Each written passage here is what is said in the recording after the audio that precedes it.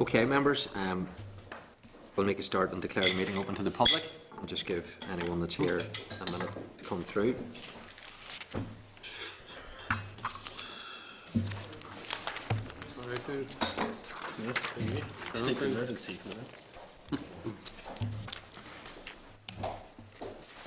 Just to remind members, if you can have your mobile devices on airplane mode and keep them away from the mic so they don't interfere with the broadcast.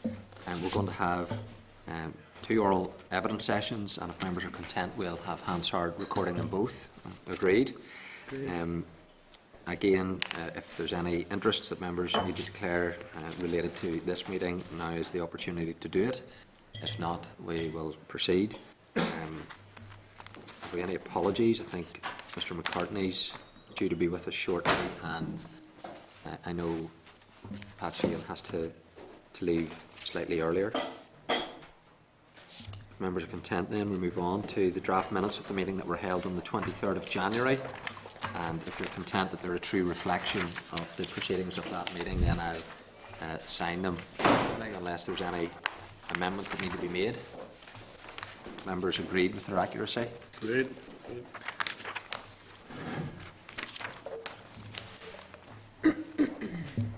I have no matters arising from it, so unless members have, then we'll proceed to the overview briefing on access to justice, and if I could invite the team of officials to come forward.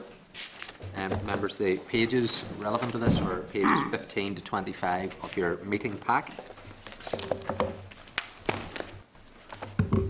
And rather than me introduce the entire team, I'll let Anthony, as the Director, to introduce your colleagues, and then that'll keep us all right. So, Anthony, you're very welcome, and I'll let you introduce your team and provide an overview for us, and then we'll have some questions. Thank you, Chair. It's nice to be back. As the Chair said, my name is Anthony Harbinson, Director of Access to Justice. With me today are my colleagues Linda Hamilton, Head of the Gillen Review Implementation Team and EU Exit Division, Lynn Kepper, Head of Justice Performance, and Lorraine McAlpine, Head of Civil Justice.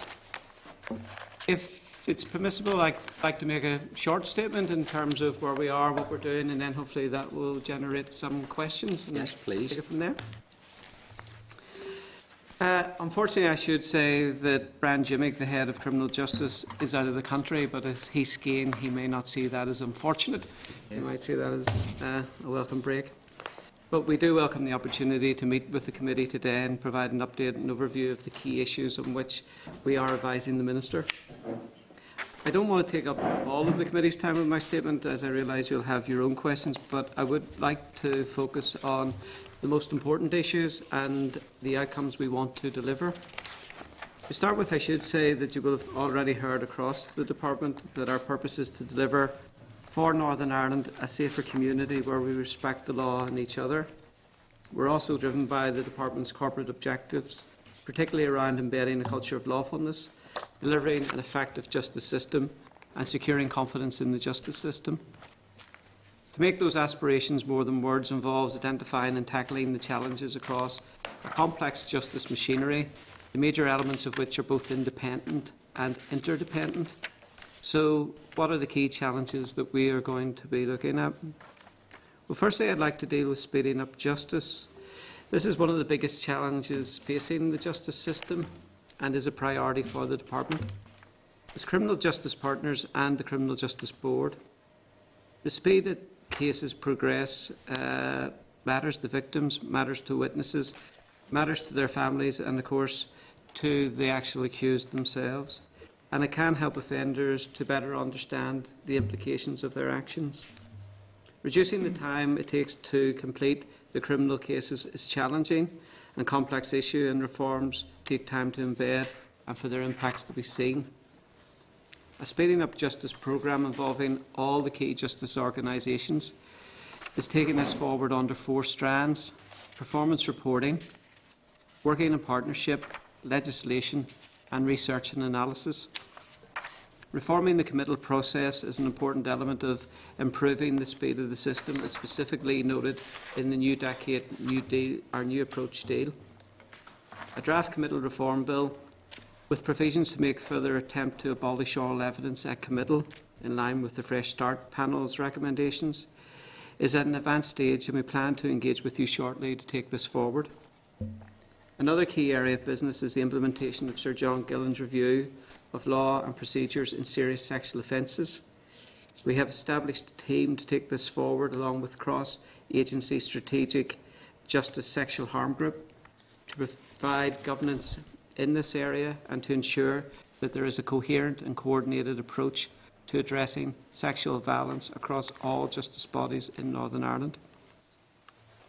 In relation to implementation of the review, we have been working with stakeholders to consider the 253 recommendations and 16 key recommendations, and we are developing an implementation plan which highlights key work streams and priorities to take this work forward. We are committed to a victim-centred approach and improving the experiences of the criminal justice system in serious sexual violence cases. In the criminal justice space, we also expect to bring forward up to 4 bills in the 2 remaining years of the mandate to deal with particular areas of concern to the Minister. Domestic violence and stalking legislation. I've already mentioned committal reform, and we also would like to progress a miscellaneous provisions bill to bring forward necessary legislative housekeeping changes that have been building up during the absence of the Assembly.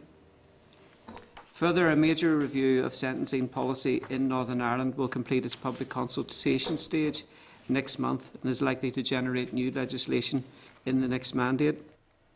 We have also been working across the Department on policy relating to legacy of the past and have been closely involved with shaping the Department's contribution to the several rounds of political talks on legacy and contributed to the rounds of discussions on legislation covering the form and function of the justice-related Stormont House Agreement institutions. Problem-solving justice is also something which the Department has been championing for some time. As you may be aware, this is a new approach aimed at tackling the root causes of offending behaviour, reducing harm and addressing vulnerabilities within families and the community. The Department, in partnership with other government departments and agencies and the voluntary and community sector, has developed a portfolio of problem-solving justice projects. These include, for example, support hubs, the Substance Misuse Court, and the Enhanced Combination Orders, or ECOs as they're often referred to. The committee may also be interested to know that over the past few months we've been developing a digital justice strategy, and this will be due for completion at the end of March this year. Regarding civil justice, as the committee may know, the substantive civil law, such as divorce and property law, is the responsibility of the Department of Finance. The Department of Justice is, however, responsible for policy on structure and jurisdiction of the civil and family courts and tribunals. At least as many people come into contact with the justice system through civil and family disputes than do through the criminal justice system. It is essential, therefore, that we have an effective civil and family justice system which is cost-effective, proportionate and efficient, and in which citizens have confidence. Many of the civil and family justice initiatives which we are taking forward are informed by Lord Justice Gillen's review of civil and family justice systems, on which he reported in September 2017, with almost 400 recommendations. Specific policies on which we have been working include legislation to prohibit the victim or alleged victims of domestic abuse from being directly cross-examined by the alleged perpetrator of the abuse in family court, a consultation on the general jurisdiction of the county courts. Currently, the county court can hear a case where the amount is claimed up to $30,000. Lord Justice Gillen, in his review of civil justice, recommended the limit should be increased to $60,000, and there may be a case for going even higher, perhaps up to $100,000. We're also looking at the settlements of claim involving minors where no legal proceedings have issued, and a single family court. We expect to work up proposals on these issues during this Assembly. Civil Justice colleagues will also lead on the justice aspects of Mental Capacity Act 2016, some of which has now been commenced, and on which, going forward, we will be working with colleagues and colleges in the Department of Health. Finally, it would be more than remiss not to say something about Brexit. As the committee will be aware, the UK's exit from the EU poses particular challenges for justice. Preparation for the exit on a no-deal footing were well developed and can be revived should that prove necessary. Otherwise, our focus is on ensuring that the UK Government's planning for negotiations on the future security partnership takes proper account of Northern Ireland's requirements and our devolution settlement. Key challenges in the coming month will be the ability to secure successor measures to the EU Justice and Home Affairs tools, especially as this is set against the UK Government's intention not to extend the implementation period. Of particular importance to us will be to ensure that effective extradition and data sharing arrangements are secured to enable continued effective daily cooperation between the PSNI and An Garda Síochána. The practical implementation of the NI protocol will also have implications for justice and security. I am happy to tell the committee that our access to and engagement with the Home Office, who lead on most of the justice issues, has been positive. We are also very closely engaged with justice colleagues in Dublin, and discussions on cross-border issues are regularly brought forward and are very productive. It's difficult in a short space of time to do justice to the breadth of and the depth of the work that we're taking forward, and in particular the challenges in some cases. But no doubt the panel or the committee will have plenty of questions, so at that point I'll hand over to yourself. Thank you, Anthony, for taking us briefly over the general areas of responsibility that you have within your Directorate. Just a couple of quick questions for me for clarity. Domestic abuse legislation, Minister obviously made that announcement, which I've welcomed. What's the time frame for putting it through the Executive and then subsequently bringing it to the Assembly? Thank you. Well, we want to ensure that the legislation deals with those affected by violent and non-violent abuse behaviour, and that they're all afforded protection. The planned timescale is that we anticipate that the bill could be introduced to the Assembly by April or May of this year. We would then hope that it would get royal assent by April or May of 2021, and then, given all the time to put it into operation, that it would be operational around April to May 2022. Okay. And the stalking legislation, if I can just have clarity on that, that it will be a separate piece of legislation? Yes. Or it will be? Yes. And similarly then, the time frame for when that plans to come to the Assembly?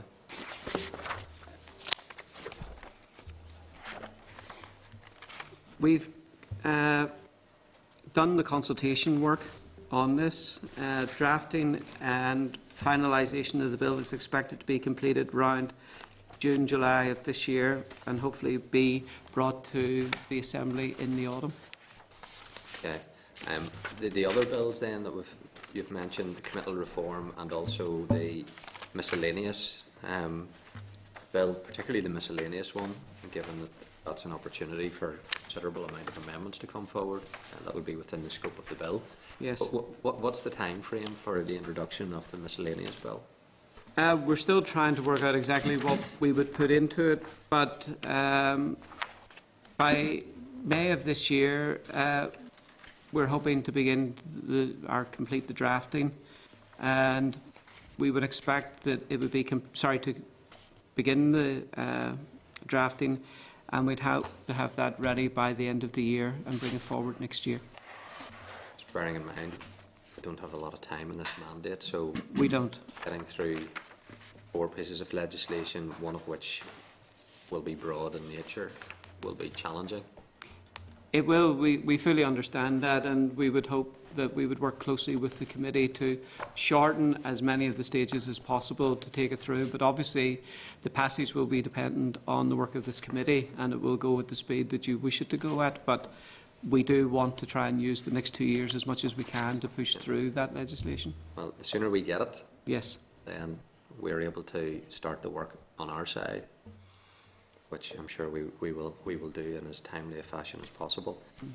Just in terms of the legacy, I asked this of the Permanent Secretary last week. Have we any further update as to the provisions that are contained within the the new decade, new approach as to what that means by way of consenting mechanism of this Assembly? Unfortunately not. We still haven't heard anything directly from the NIO on that. Has there been any engagement with Westminster in respect of the legacy, the legislation that's due to be introduced within 100 days as of a number of weeks ago? There has been no update from the Permanent Secretary's discussions with you last week. Okay. In terms of the historical institutional abuse, the redress board, Yes. progress in terms of it being established. I know the head of the civil service has mentioned this at TEO. Are we on course to get that up and running as soon as possible? Yes. Peter Looney, who also falls within the command, will be up before you, I think, next week, and can explain that in some detail. But we have the presiding judge appointed. We have the county court judges identified. The Department of Health are filling the gaps then with the lay and the medical representation. And I believe the hope is that the process will begin in April, with the first cases being heard in May. And is DOJ the kind of the lead department on this? We're the lead for the operation of the procedures of board, yes, but actually the policy intent sits with TEO. Okay. Okay, thank you. Linda? I have a number of questions. I suppose the HIA was one of the first ones, but that's dealt with. Just in terms of Justice Gillen's recommendations, and I know obviously that falls within your remit.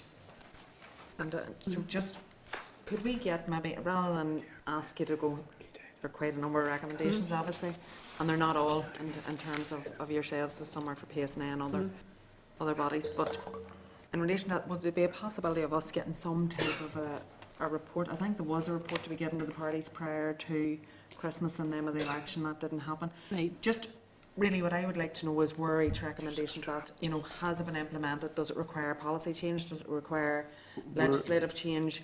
Or is it not doable for whatever reason? So just so we can get a grasp of where we're at with all those recommendations. Yeah, so I think what might be helpful for the committee, and I'm happy to take that forward, is to actually have a look at how we propose to implement it. So perhaps the way forward is not necessarily looking at it recommendation by recommendation, because Sir John himself will talk about the totality of that and how complex the system is and how these things are interrelated. So without going through a recommendation by recommendation approach, I think what I have tried to do since I took up post is to get those big multi-agency bits, so the bits that are going to have the highest impact, the greatest impact on those going through the system, to make sure that those are the things that we are prioritising. So some of those will be practical processes that operational partners will take forward, and I'm sure you'll be speaking to them about that. But some of them will also be legislative, and some of them will require a bit of thought as to how to phase those. So, for example, Sir John talks about pre-recorded cross-examination, and that, you know, the ability of complainants to give evidence before a trial in a safe and supportive environment. In order to do that, there are some stages before then that you would need to focus on to make sure that things like disclosure are in the place that they need to be to then roll that out. So I'm quite happy to give the committee a sense of where we are with that implementation, which will obviously become more detailed as the work progresses, if that would be helpful. Yeah, no, that would be perfect. It's just to get an idea of where it's at and what's happening with it. Also then, just in relation to the county court, you had said obviously you're doing that piece of work. Where is it at the minute? I mean, obviously there's a review ongoing, so at what stage are we at? How is that likely to happen anytime soon, or what? We have a very well advanced draft consultation paper. We will probably want to wash that through the Shadow Civil Justice Council just to stress test it and fact check it before we put it up to the Minister, or at least before we bring it to this committee. But I would hope to get that out for publication possibly before the summer. Okay. Just my last question then, in relation to the legacy mechanisms and the HIU, obviously, which comes under yourself. And understand where the chair is coming from in relation to what's happening with it and have the NIO. But there were discussions with the Justice Department before about preparatory work that could be done in terms of, I know the Ombudsman's office had offered at one stage, I don't know if that offer still stands, obviously we have a new Ombudsman in place, to train staff up, because it is going to take a number of years to get the HIU up and running, even whenever the legislation is implemented. And that work would also help to get the workload that is sitting on the Ombudsman's office moved on, so that whenever the HIU comes into existence, it won't have that backlog. So has there been anything done in terms of trying to do some preparation work and ensuring that when if the legislation ever comes through, that they're ready to go, that we have at least some people trained and able to start? In my previous role as head of Safer Communities, I've begun that work because if the HIU comes, it'll be more on the policing side of the House, and we will be dealing with it there.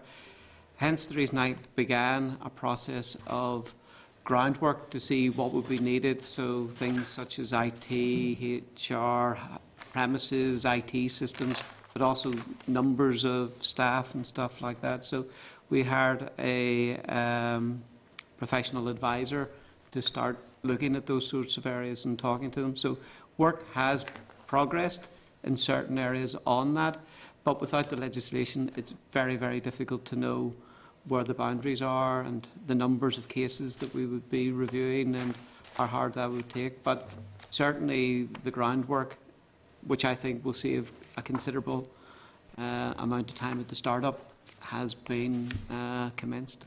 Yeah, I understand that, Anthony, but the fact is that the most difficult thing that's going to be is getting people recruited, actually. Yes, it is. Physical human beings in order to carry out the investigation. So, I mean, that's what's going to really take the greatest length of time.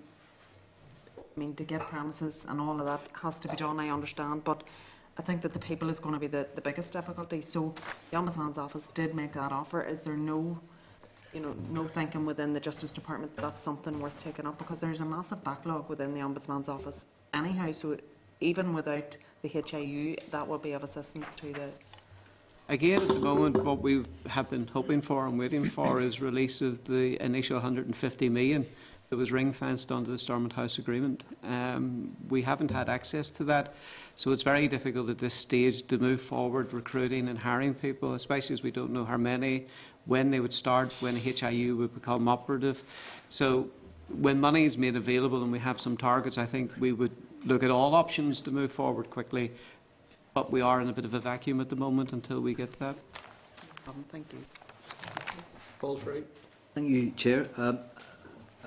Thank you very much for your attendance here today, and it's great to see you around a committee table again. And I just say I've been aware of the work that you guys have been doing in the lean period and the work and stress you guys have been under without a minister in place. So, I want to just mark that appreciation of the work you've been doing, all of you. I know, Linda, you're... I can't take credit for that. in post, and it was good to meet you at the all-party working group that day, and I wish you all the best in your role. Thank you. Can I ask about the... just on your role, and I may be confused, not trying to trip anybody up, but are you in the right place with regards to the structure?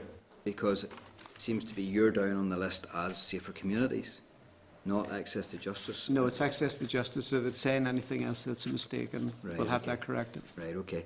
And you're also in charge of, or partly charged with EU exit. Yeah. And then, Lorraine, your Brexit legal aspects, what's the difference? No, I had some responsibility for the no-deal Brexit legislation. Right, okay. That's concluded now, so I have some ongoing interest in the civil aspects of Brexit, because there are implications for the enforcement of civil judgments cross-border and family cases. But Linda has the lion's share of the Brexit work. Okay. Two meaty subjects. Yep. Linda, so I wish you all the best on that. Probably my main focus on questioning today will be on the domestic violence legislation piece. Anthony, you know my form on this over the years. And it strikes me as your target dates may well be slightly unambitious. Surely we knew what we were going to do at the department before Stormont fell.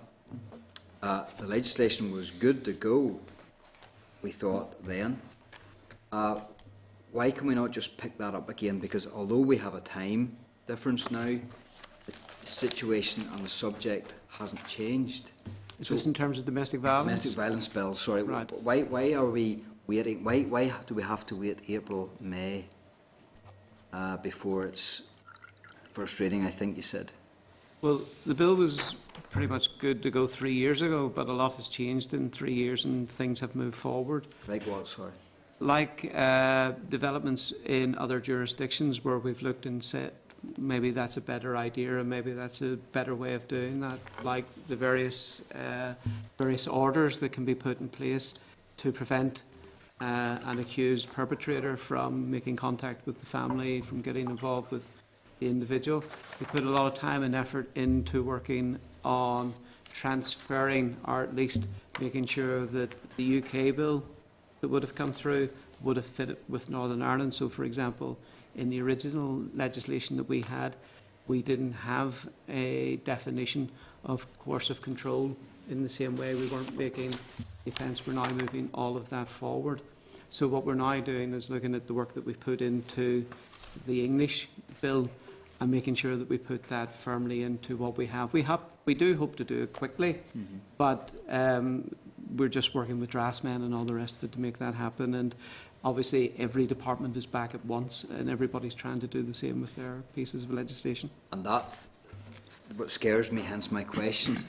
Is there a danger here that whilst we had a bit of a bill ready to go, we now could be somewhere along the queue with regards to assembly business, and we may well lose time that way? No, I don't think so. I mean, I've just actually talked to the head of the OLC on the way out there, Brenda, and she has said that we are good to go with these bills and she's happy to work with us. So she wants them quickly and we're trying to bring them to her as quickly as possible.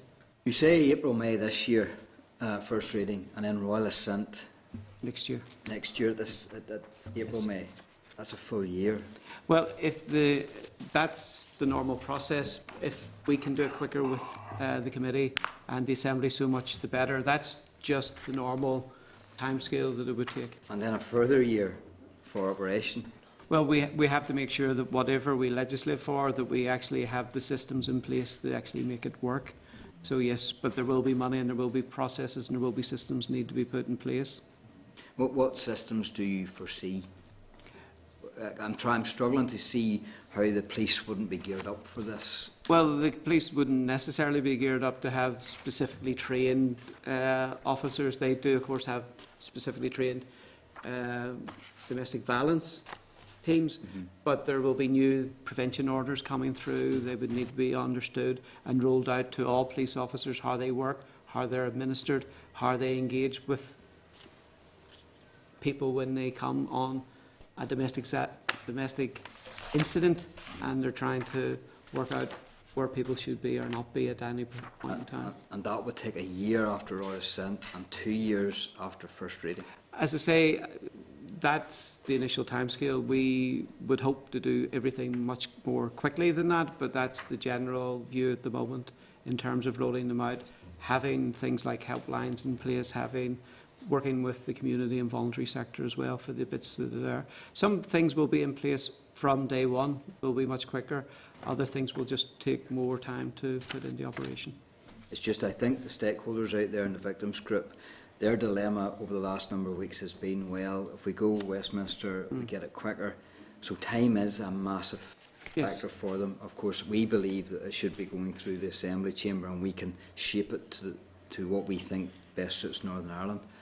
But for victims group, they just want to see results. Of course. And for them, time is a massive issue. Yes. So I would push you on that if we could see that as soon as possible. I will work with the team directly. They're not within my area because the actual policy area sits within Safer Communities, but I will certainly look to see how we can do that. Final questions. Redress Board, you Yes. say that you're in charge or we're responsible as the department for the operation of Yes. that. The policy sits with the Executive Office. Who pays for it? Executive Office. Even the operational costs? Well, there will be a transfer to us for running it in the same way as we run other tribunals, and there would normally be a transfer of money for that as well. And that works smoothly, does it? Well, I'm hoping it does. I don't expect the Department of Justice to be picking up the costs from existing budgets. It would have to come with new resources, which would come through the policy side of that. Know what it's been like in the past? I do, but I've been reassured that that money is not in question and will come. That would worry me, a shared burden, or a department relying on some other department to control its destiny would really worry me. And that's something I think we need to keep an eye on. Chair. Thank you. Thank Yes. you very much for your time. Linda just wanted to pick up on domestic abuse for completeness. Yeah, it just was a quick question. It kind of ties in with what Paul was saying. I understand that it will take time for the PSNI to get a grasp of this, but I think maybe that the department needs to look at, do the PSNI use effectively even the powers that they currently have? Because that's the concern that I'm getting from stakeholders and victims groups, that they don't believe that the PSNI are properly or effectively using the powers that they do have.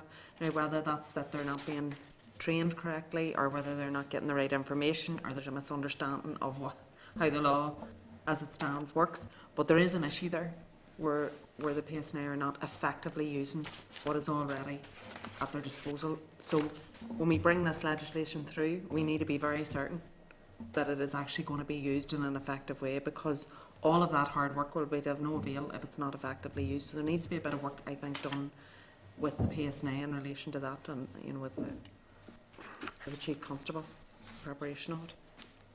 We'll move on to the next one. Is there anyone else who wants to comment on the domestic abuse piece, just to wrap that up? If not, then Rachel Wood. Thank you, Chair. Thank you very much for coming to committee this afternoon. I have a couple of questions. With regard to the sentencing policy review, I note that there's a number of public engagement events that have taken place, and a number for planned for January. Could you tell me what they look like, who they're with, and whereabouts they're taking place? Yes, if I can find the piece of paper on that, I certainly will. The consultation on the Department's review of sentencing will close on the 3rd of February.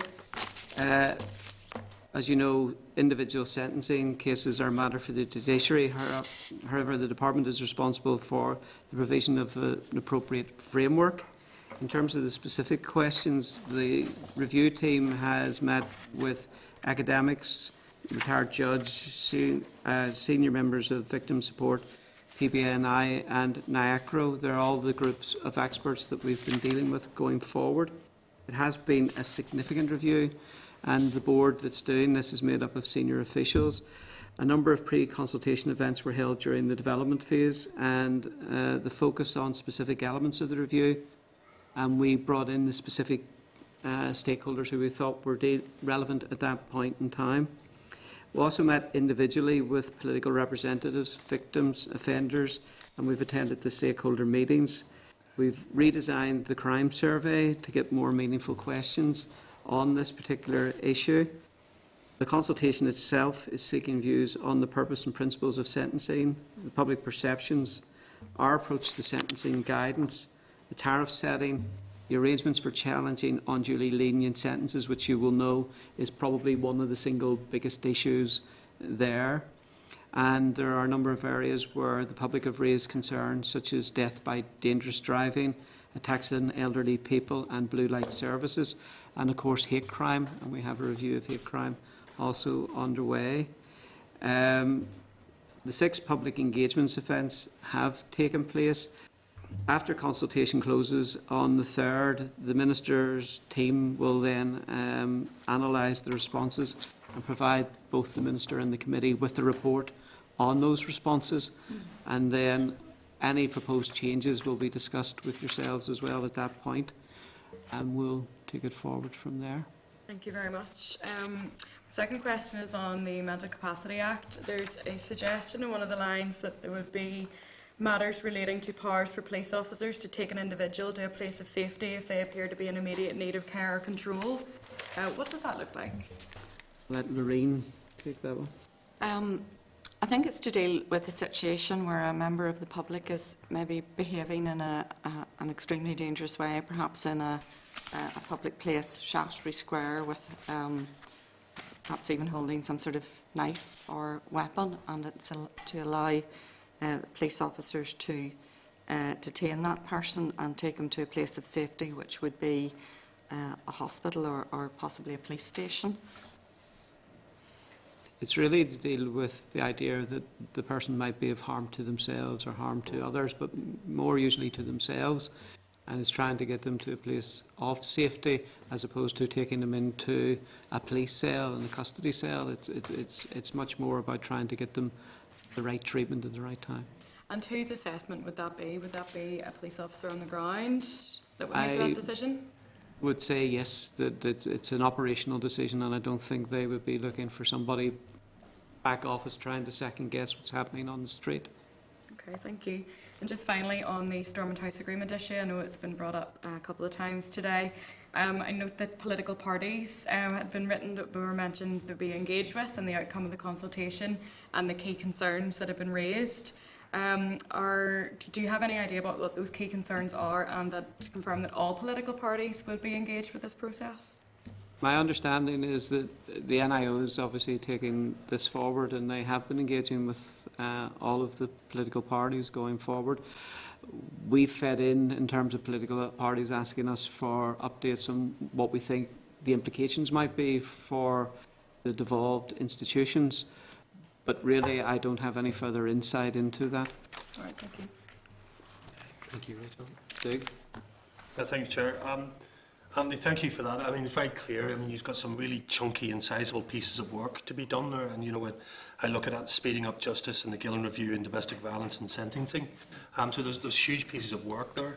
But I guess for me, all of this stems from the speeding up justice piece, because if we don't speed up the justice, all of those other pieces will be left in the quagmire, so people won't get justice in a timely manner. Could I just ask, and I think it's yourself, Glenn, how we're getting on with that speeding up justice, the committal process, and when can we sort of see the fruits of your labour? Okay. I think to kick off, as Anthony said, it's a really important issue for victims and witnesses and many folk. It's also a really complex issue, but it's a priority for the Department and for the Criminal Justice Board. And the relevant justice organisations are working really collaboratively to take this forward. We've done a lot of work over the past couple of years. We've established a new team to give us a new focus, and we've put more resources to it. I can give you some examples of the things we've tried to do to speed up the system, and I'll talk about some of the numbers. So we've put an awful lot of effort into improving our performance reporting. So we're able to drill down into specific types of cases and specific areas of the process, so that we can target where we need to fix.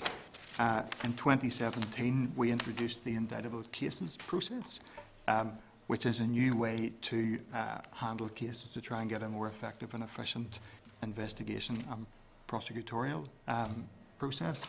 And we're starting to see the fruits of that. We're just about to publish an evaluation of that. And I think that's going to show that those cases are going about 25% quicker than similar cases. So there's progress there. And there's lots of examples of people working together.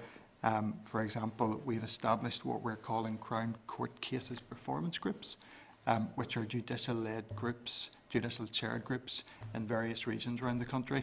And those bring together judges, police, prosecution, and defence lawyers to try and work out what are the particular localised problems in different areas. So there's lots going on. In terms of the numbers, we publish internal management information every quarter. It's provisional until the statisticians formally publish those. But for example, up to the end of December, on our provisional management information, the average time taken to complete a case from the police stage until disposal at court was sitting at 153 days. And that's the quickest average speed we've seen since about mid-2016. So hopefully we're progressing in the right direction. We know, however, there are some particular types of cases that aren't going in the right direction, and we need to target those.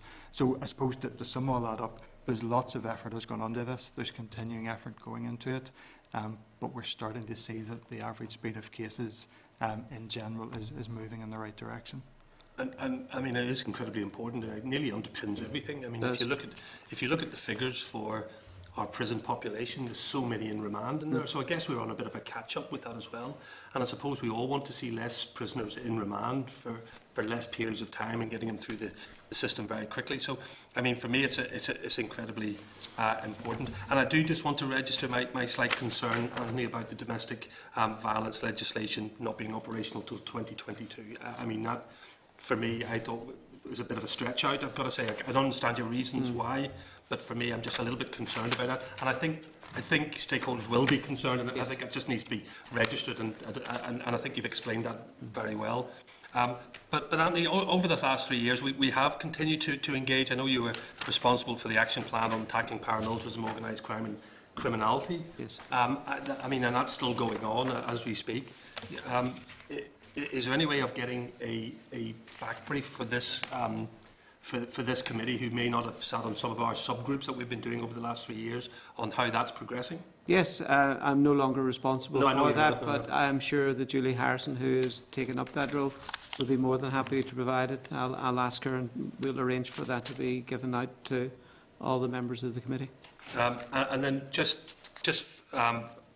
well, two more actually, because I'm really interested in that the Mental Health Capacity Act that's coming in, and we talked about the police officer being able to take an individual and take him to a place of safety. And I'm really interested in what the process is. And if we're saying that place of safety is a hospital, is there a handover procedure then going to be put in place where the hospital staff take over that vulnerable person, or does the police then have to stay with that vulnerable person there?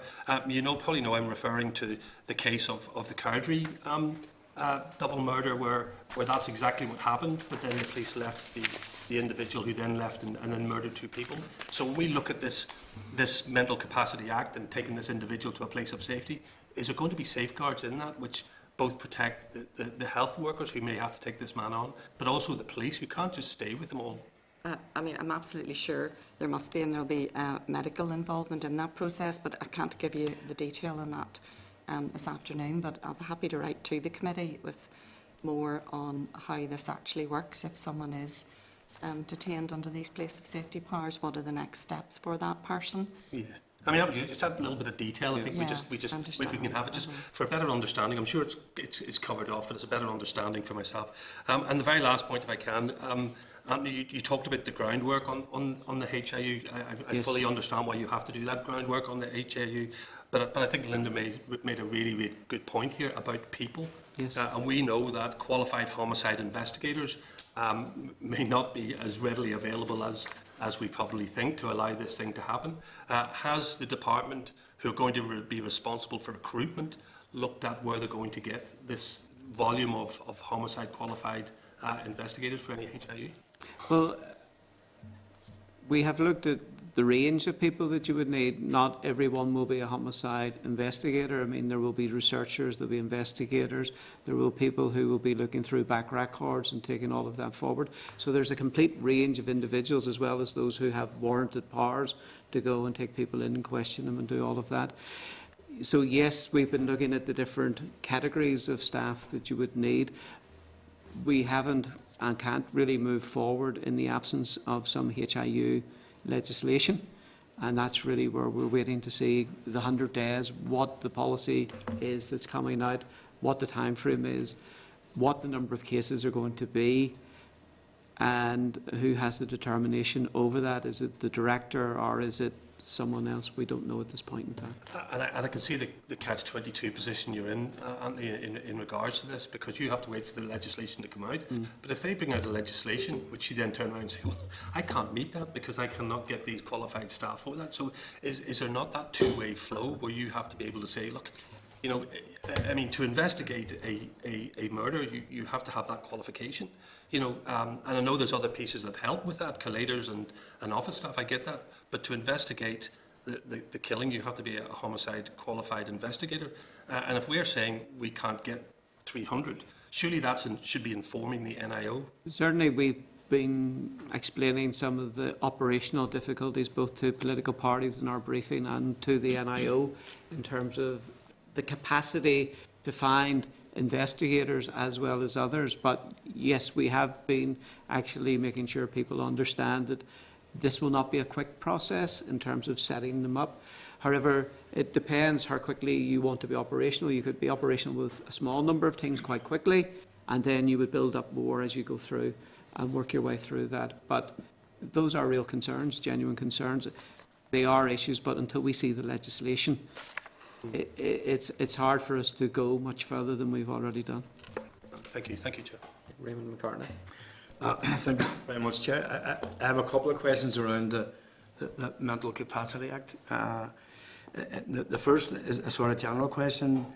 I was on the committee and then it was taken through the House. It says here was partially commenced on the 2nd December 2019. Was that an inordinate length of time, or is that just a... No, I don't think so. I mean, it was commenced in respect of deprivation of liberty applications. There is a significant part of the Act which still remains to be commenced. Yep. And as you know, this was a joint enterprise with Health, and the Department of Finance has interests in some aspects as well. So we need to agree a timetable for the commencement of the rest of the Act. Getting the DOLS provisions in place was something of a priority, and I think we achieved that relatively quickly, given the training that was involved for trust staff, which was a matter for Health, and extending the jurisdiction of the Mental Health Review Tribunal to take on these additional appeals. There was an extremely large training programme that actually went in, and we had hoped to do it before Christmas, but we were hoping for September, but had to delay it because it was also GPs, it was also care home workers. There's quite a family of people have to be trained. And you see the listed, now you have to be commenced. Is this because of finance, or is it technical? Because the power for police officers to take an individual in a place of safety, it doesn't seem to be a complex piece of legislation to enact. Well, it's a huge act, so we want to approach it in a sort of strategic way, and which bits to commence first. And it's interlinked, so there might be some pieces which need to be commenced before the place of safety bit can be commenced. So we really need to work very closely with Health on that. And we have a meeting arranged next month to work out how best we can structure the commencement. But it's not a cheap act to commence. No, I appreciate that. That was a big feature of. Yeah. But in terms of, I mean, I don't see. And there's also a huge amount of subordinate legislation which will be required to support the primary legislation. But it doesn't seem to be, in terms of cost, given the powers to a police officer, they have the power to take someone to a place of safety. It doesn't seem to be. I don't see the cost. I think that is probably linked, though, to other bits of the Act which relate to maybe determining a person's capacity. Yeah. And in terms of the initiation of a lasting power of attorney, is there any particular reason? Because there's an hour procedure. I think is it EP, the Durham power of attorney? Yes, which is still available. I mean, that's actually that's not a justice matter. That's a Health and Department of Finance matter, because it is part of this substantive law. But I think that also would require to be supported by subordinate legislation, and I'm not sure if that could even have been done by negative procedure. So, but even say like a power of the DOJ to transfer prisoners to healthcare facilities. Again, what's the breakdown there? Well, that would be quite a major thing for prisons. I mean, especially if they were to go outside Northern Ireland to maybe a high security facility in Scotland.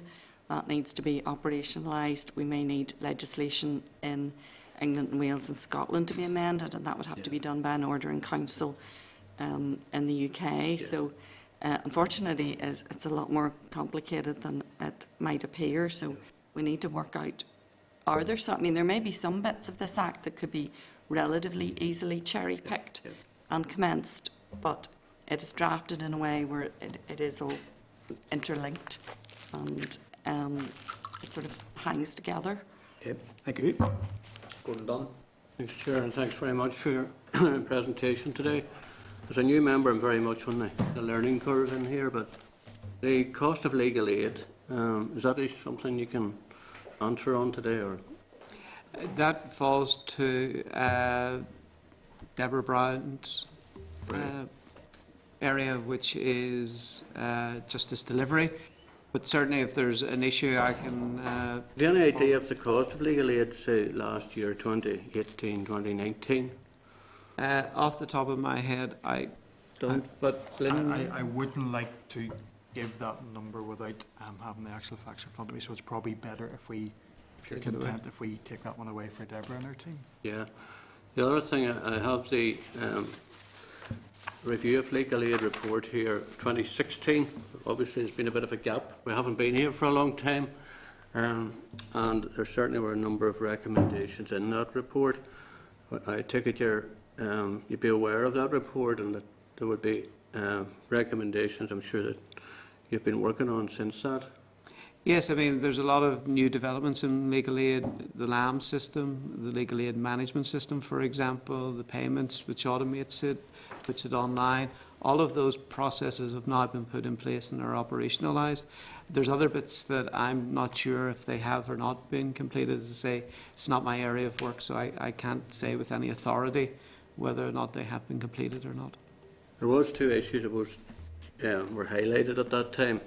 Just to be fair, Gordon, it is Deborah who deals with this. So. But just make the points. It was the use of expert witnesses, the controls that needed to be put on them, and then in relation to internal controls, and that were seen to be inadequate to prevent and detect fraud. There's been an awful lot of work that has been developed in those particular areas, but particularly the fraud area, in terms to, and part of that is down to the new LAM system, which has much clearer reporting and much more search and retrieval of information so that those things can be identified and taken forward.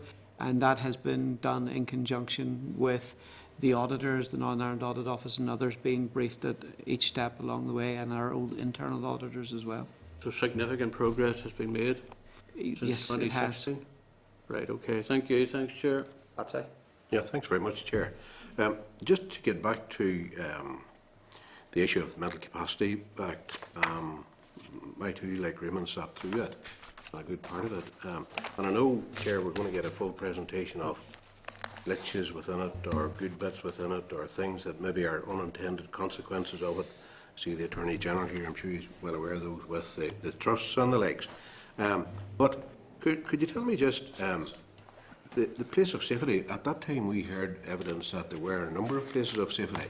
Have additional places of safety been added to that? I know some hospitals did already have those places of safety.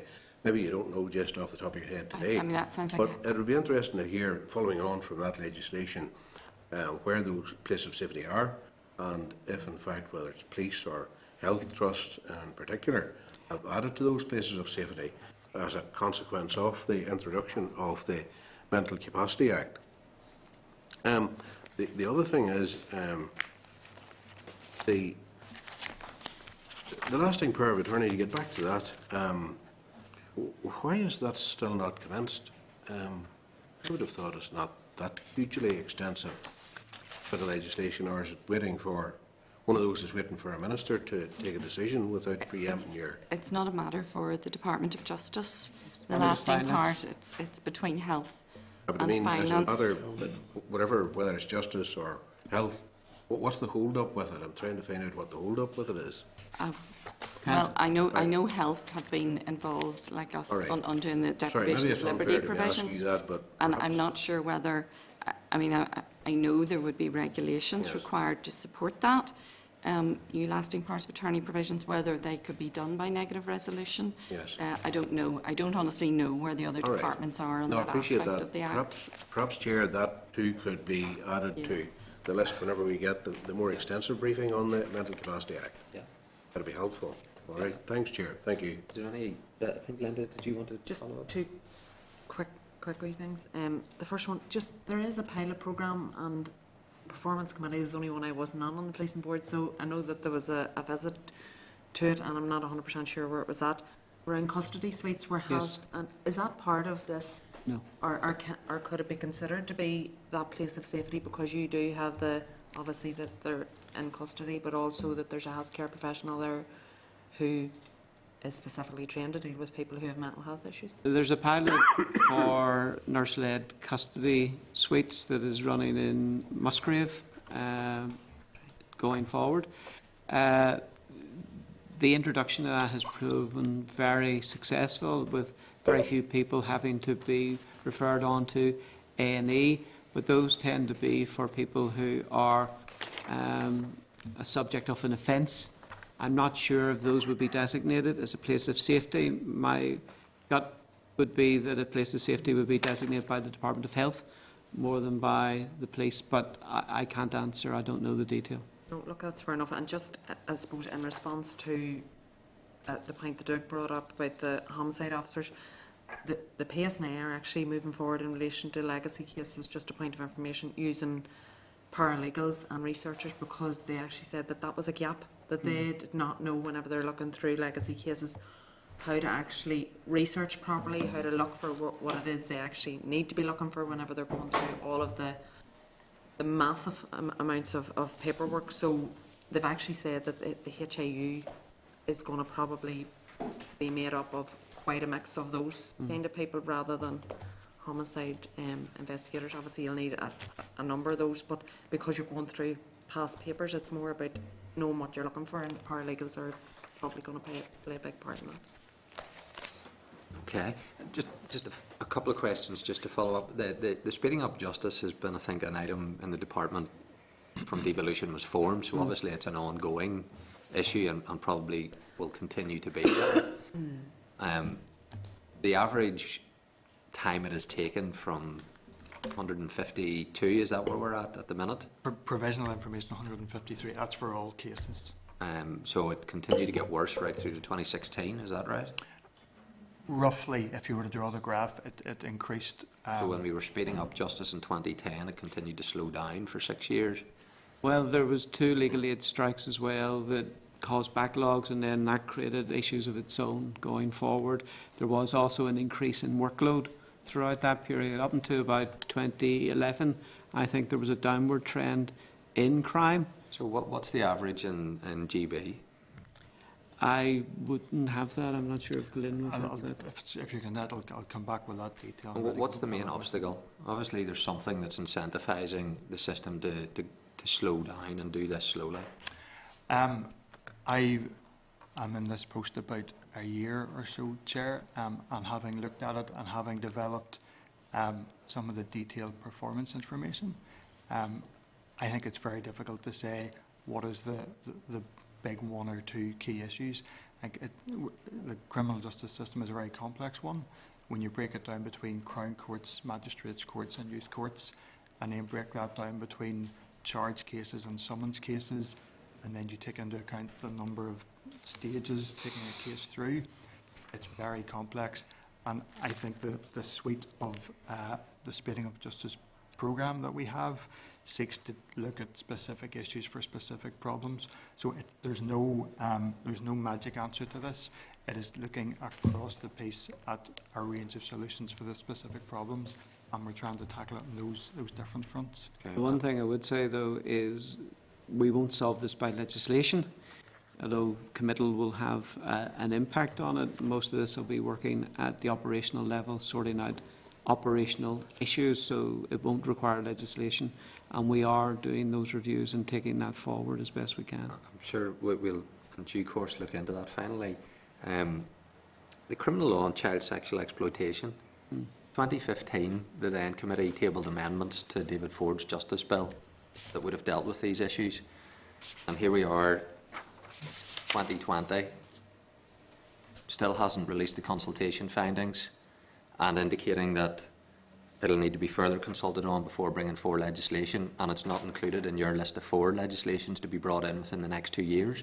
So, law that we wanted to introduce in 2015, the department still aren't going to be introducing it 7 years later. So, I want to find out why there hasn't been action, because the then committee withdrew the amendments on the basis of a commitment by the Minister that it would be taken forward by the department. Why is it not being? Why is it still not here? Sorry, I don't have that information before me today, but I'm happy to come back to you on that one. Brian's area within your directorate, but there's a miscellaneous provision bill coming. I just say I'll put the department on notice. We'll take the amendments that were due to be tabled in 2015. We'll bring them forward ourselves if the department doesn't bring them forward. And when it comes to the request then to defer that and not to do it, once bitten, twice shy. I think if it's helpful, I think there is work being done in Brian's area to scope out what could be inserted into that miscellaneous provisions bill. Things like terminology around child prostitution, which is hugely unhelpful, and making sure that that term is not used going forward. So I'm sure we can feed that back and update the committee further on what's happening with that. But you certainly made it plain that it will be a priority, and we will have a look at that and take it forward. Thank you very much for coming to the committee. No problem. Appreciate the time, and I have no doubt we'll work closely together in the months ahead. Thank you. Thank you.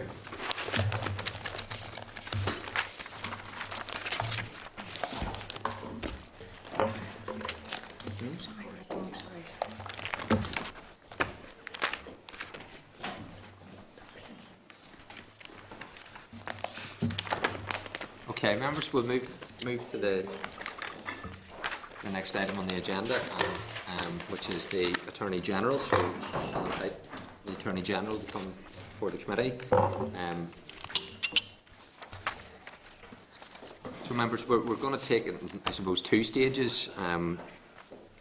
Obviously, there's the statutory rules that we want to get some advice from the Attorney on that he has laid, and also the broader role of the Attorney General within the criminal justice system. So we're going to take the latter one first and just have a conversation about the overall role, if the Attorney General is agreeable to that, and then we'll move on to specifically deal with the three statutory rules, if you're content.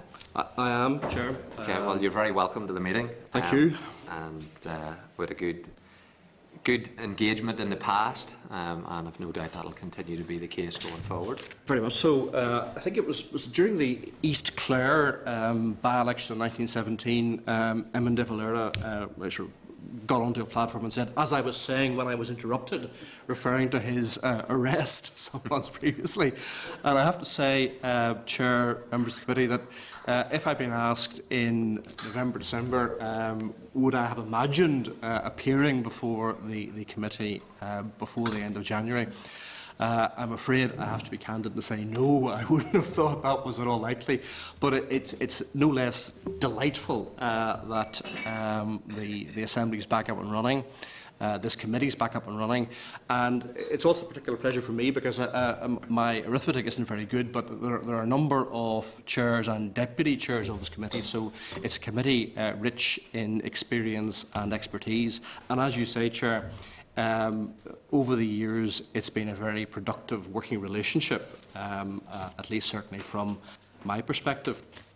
And of course, having done this job now for some time, I'm constantly discovering new things about it, and there are new work streams coming along.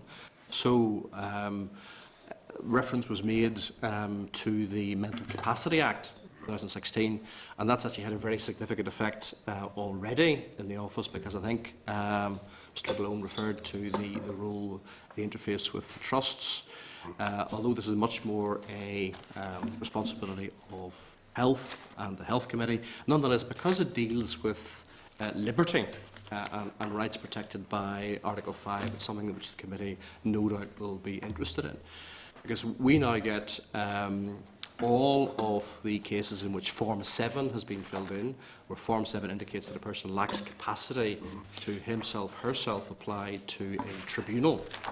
They come to me and I make a determination whether or not their cases should be referred to the tribunal or not. I've looked at some today. In the month of January alone, we have more than 100 cases, so you can imagine the extent of the workload coming from that news stream alone. Can I let Patsy just, I know you're Yes. giving a broad overview, probably wrong of me to interrupt, but just know Patsy wanted to follow up on that before you move off. Absolutely. I'd be very glad to have... Absolutely. I know you've done work and people appreciate the work that you've done in a sympathetic role, but it seems to be that the role of where a person's incapacitated goes to a tribunal, and they may well be for their court proceedings consequent to that, and the person is so utterly incapacitated that they are unable to attend that. And I know it may have been the unintended consequences of the legislation that would be the outworkings of it, but can you give us some sort of insights as to the real practical difficulties that is causing? Well, time will tell. I mean, it's only been commenced at the start of December, and already, for example, some of the cases, and this is inevitable when one is dealing with very frail, elderly people, some cases have been referred. The patient has in fact died before a tribunal could be convened.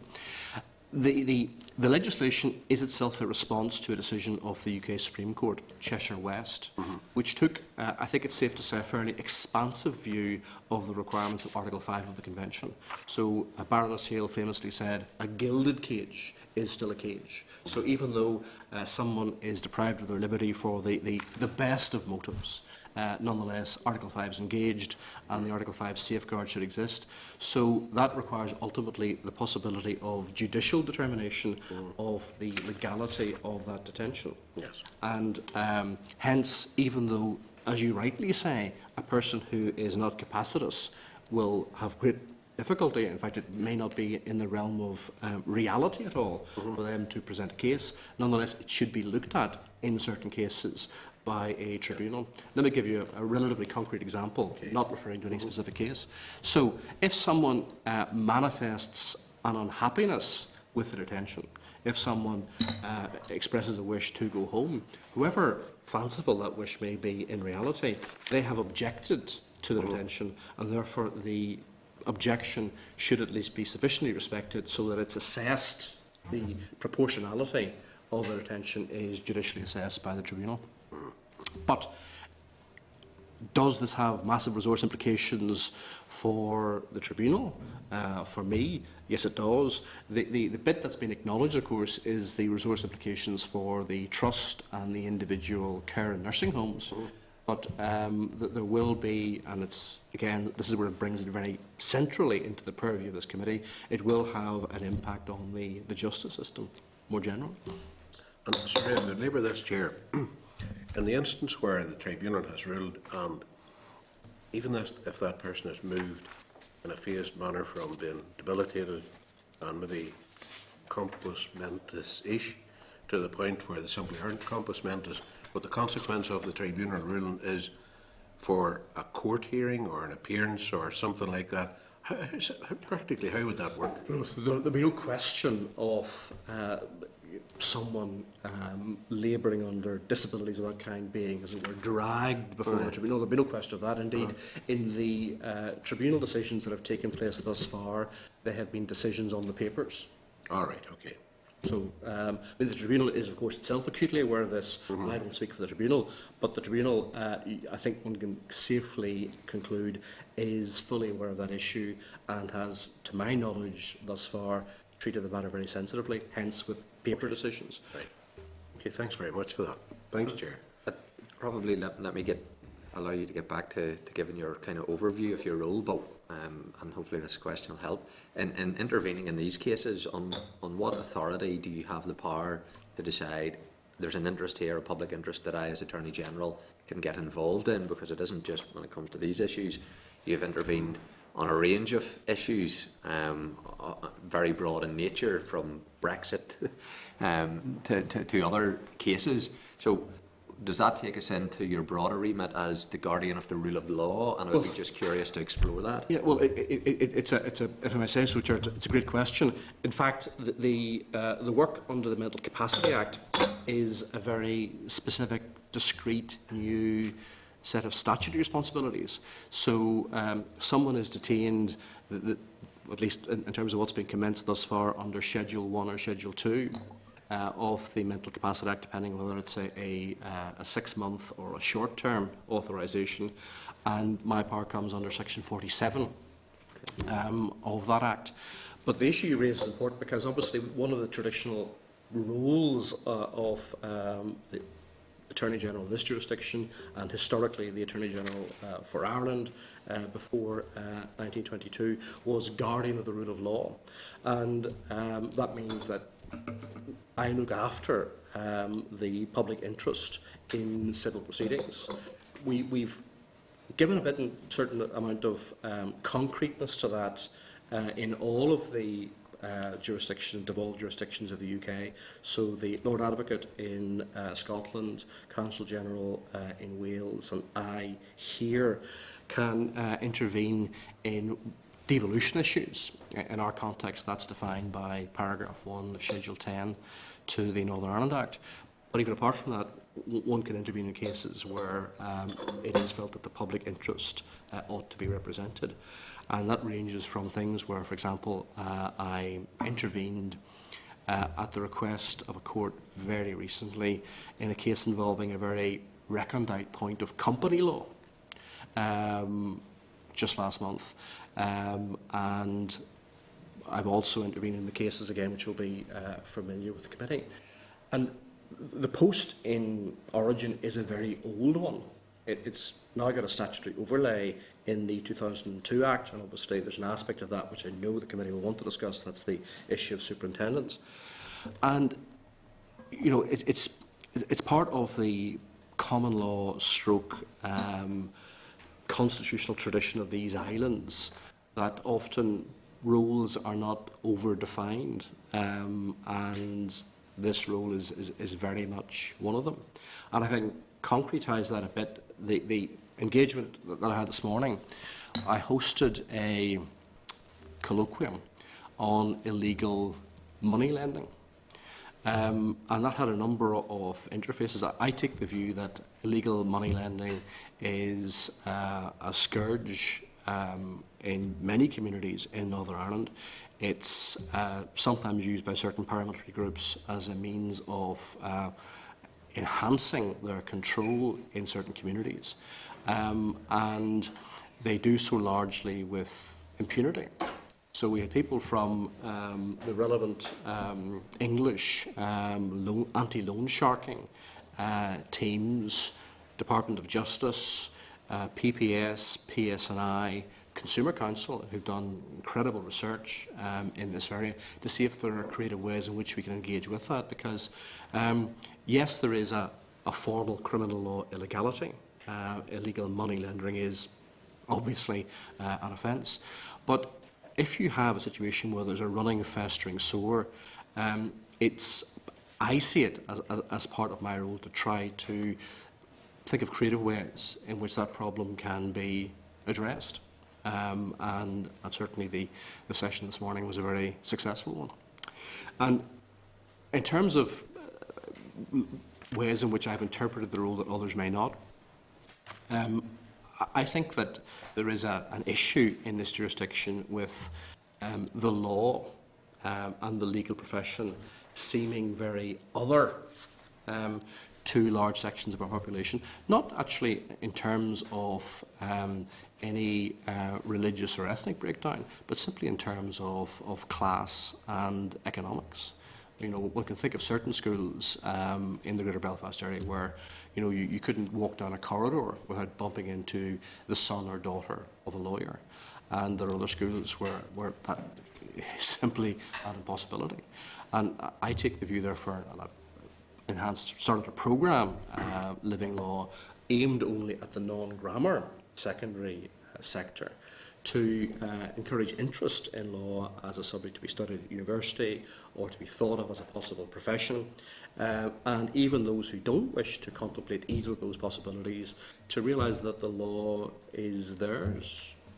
And we have another programme called It's Your Law, and the idea of that is, I think, completely encapsulated in the title, that the law is the common birthright of all citizens, you know, without respect of class or creed. Emphasis particularly on class, because I think that's the perhaps the dominant issue in this jurisdiction. And if I can just take you mentioned it to the superintendent's issue, and this is, I just wanted to ask about the role of the Attorney General in Northern Ireland being held as an unelected position in comparison to other jurisdictions. And so there's an issue about accountability to the democratic institutions, and also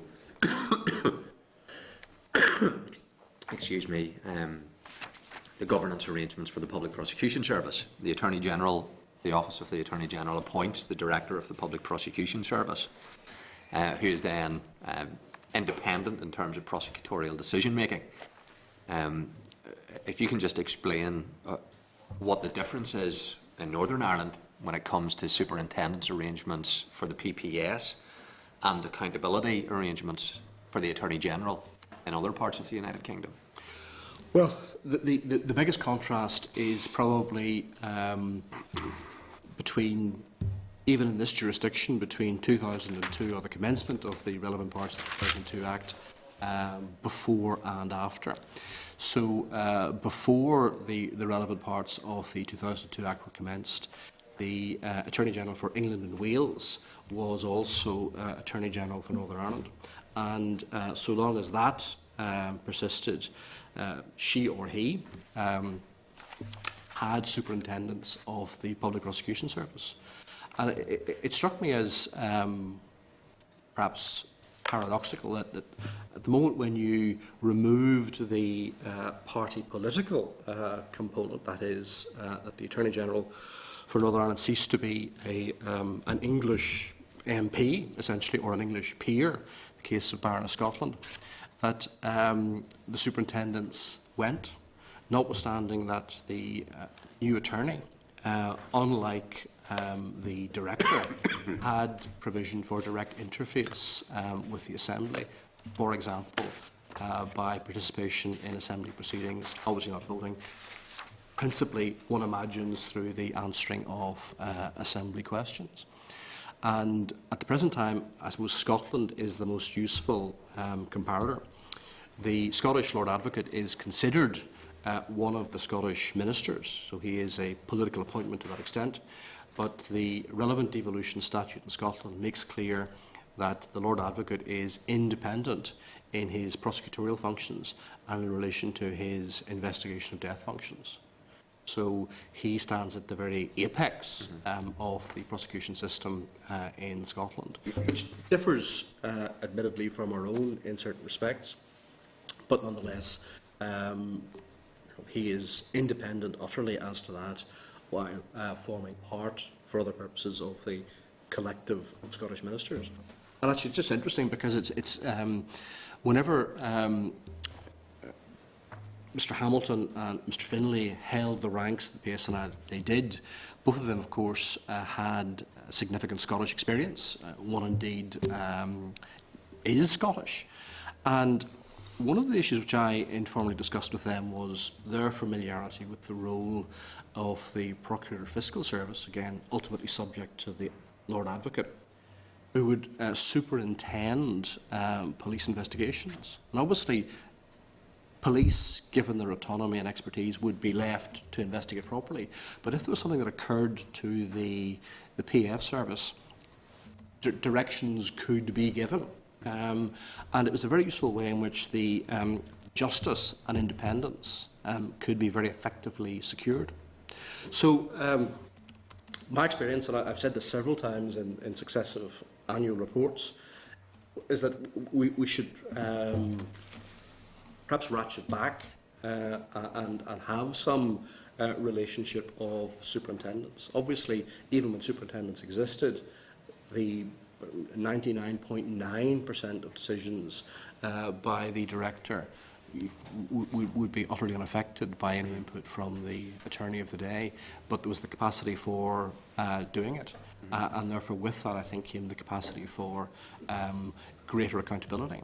Now, it's never right, I think, for a prosecutorial decision to be taken on the basis of public clamour,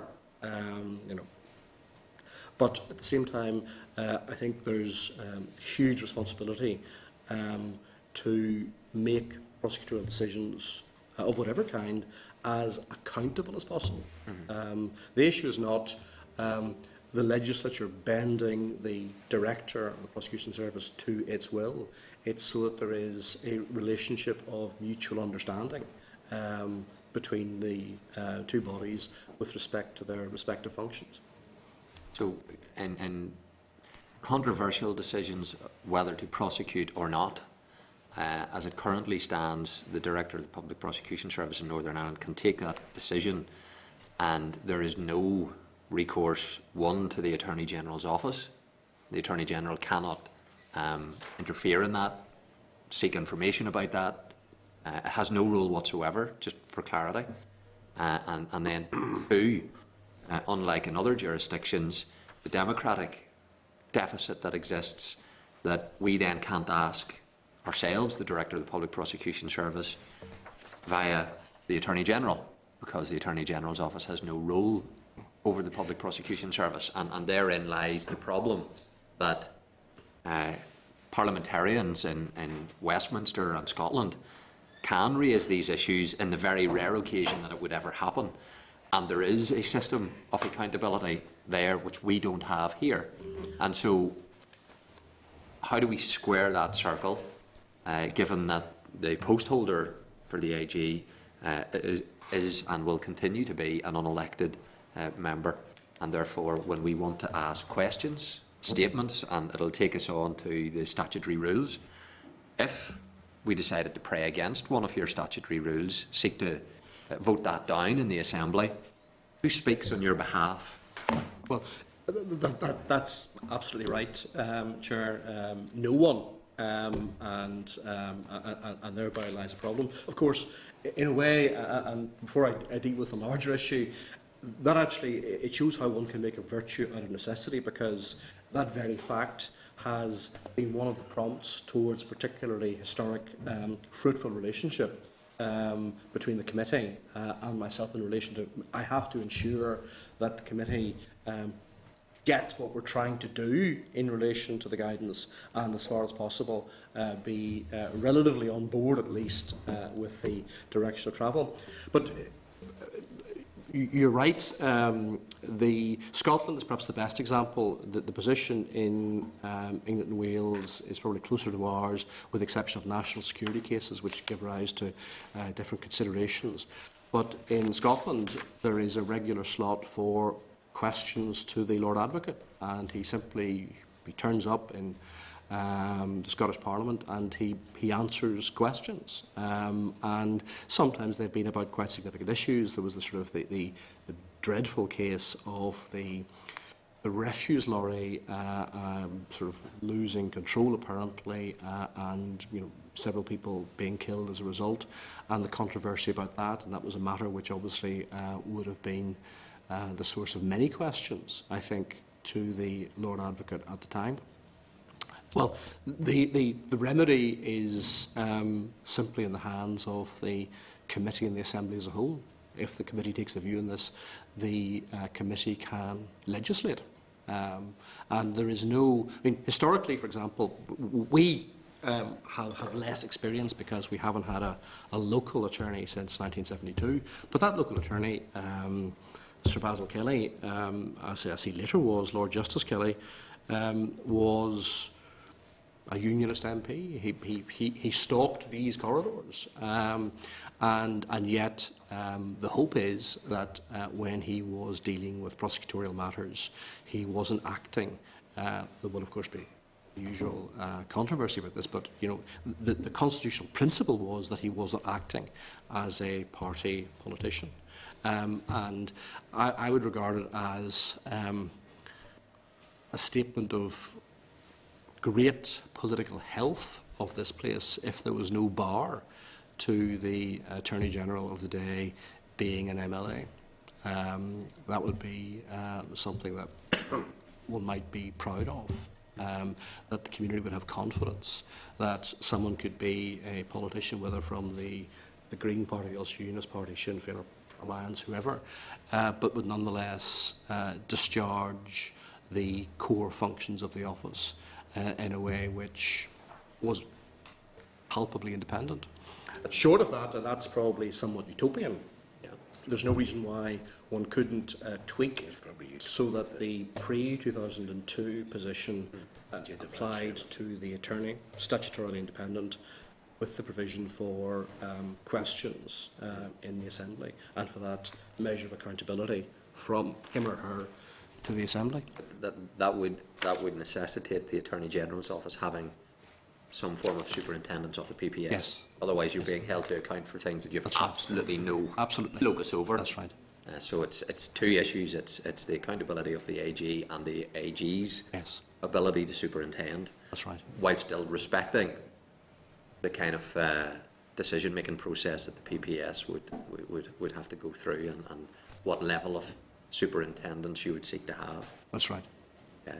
Just finally then, and that'll be me finished, in terms of the UK's withdrawal arrangements and the role of the European courts in Northern Ireland, can you provide some clarity as to what is going to be the role of the European Court of Justice and the European Court of Human Rights for Northern Ireland? The first thing, of course, is that the only easy part of that question, Chair, is the reference to the European Court of Human Rights, because the European Court of Human Rights is a Council of Europe court, and therefore the UK is still a signatory to the European Convention on Human Rights, and the Human Rights Act is still in force. So the European Court of Human Rights will continue to be significant and will be the ultimate interpreter of the European Convention on Human Rights. The other issues, the issue of the continued relevance of the Luxembourg Court in relation to the protocol, well, that's very much a work in progress. And the one thing I will say is that the European Union in its present form is to a very large extent the creation of the judicial interpretation by the court of relevant treaty provisions from time to time. So, for example, the doctrine of the supremacy of EU law is something which you still don't find embodied in treaty text. It's a creation in its origin of the Luxembourg Court. And just the coda to that is that it's now acknowledged as nonetheless a principle of EU law in one of the annexes to the last treaty. Okay, members? Can I just ask a question on superintendents? Of course. In relation to, in our jurisdiction's relationship between the attorney and the prosecution service, is there grounds on which the attorney has to satisfy before he can maybe ask for a review of a case, or can he do it in any grounds?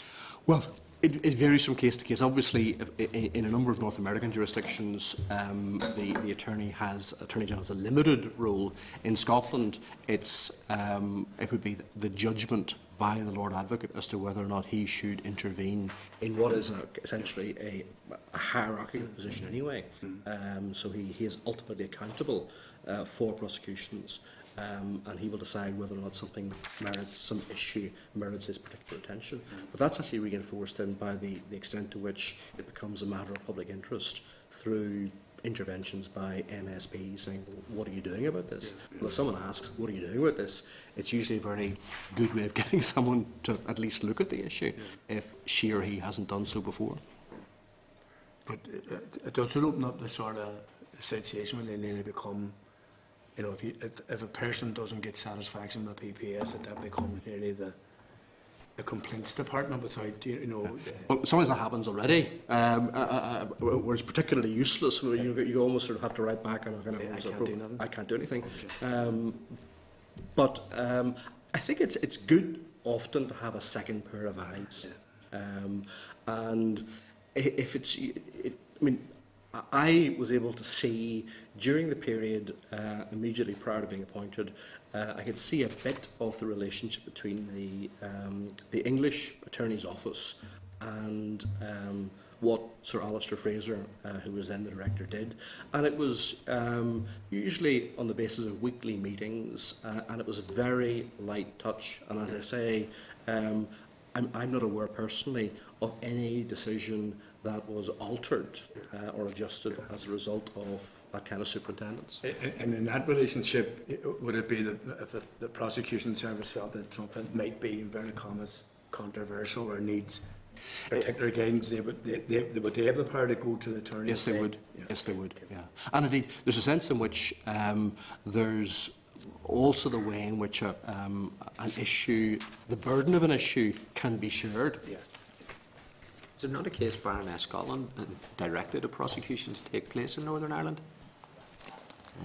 You may be right, but if you are, I can't recall. There was a murder of a young individual, and I think the Baroness Scotland directed a prosecution to take place after review.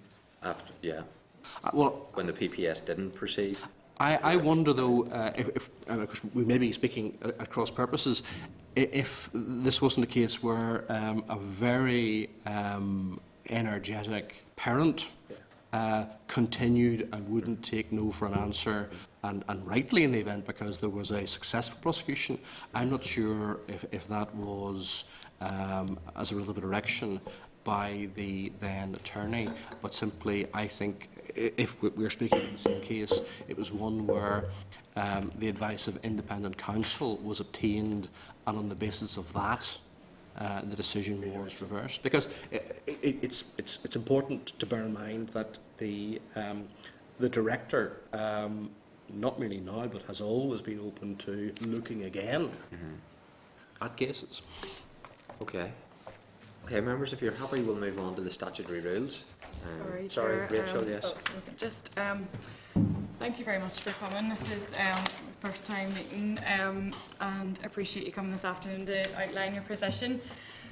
Just in the back of recent appointments that the committee has in the pack been aware of 6 temporary High Court judges last week, and congratulate them obviously on their appointments. Can I just confirm that you're to be appointed as Deputy High Court Judge tomorrow? Well, I don't carry out a function on behalf of NIJAC or the Office of the Lord Chief Justice, and it's probably better if I don't answer your question in the way in which you put it, because there are certain protocols about announcements to full or part-time judicial positions. But can I suggest that you might want to maybe ask a question on the basis of a hypothetical? Okay, so hypothetically, in the interests of openness, transparency and public confidence in the system, would there be any hypothetical assurances that you could give hypothetically to the committee regarding any potential hypothetical conflicts of interest in a tenure as Attorney General if it's expiring later this year? Excellent question. Well, I think the hypothetically, the starting point would be that cases, as I understand, that are to be assigned to the temporary part-time High Court judges are, of course, in a sense, allocated only if there is a judgment by the person making the allocation that the temporary High Court judge will be able to do the case. And there is a fairly rich body of law on the appearance of bias and on actual bias. And all judges, indeed all lawyers, are pretty well aware of the content of that law. So, for example, if temporary lawyer A had advised in a matter that was central to the issue coming before him or her, the judge wouldn't sit in such a case. And it really is as straightforward as that. Now, I should say that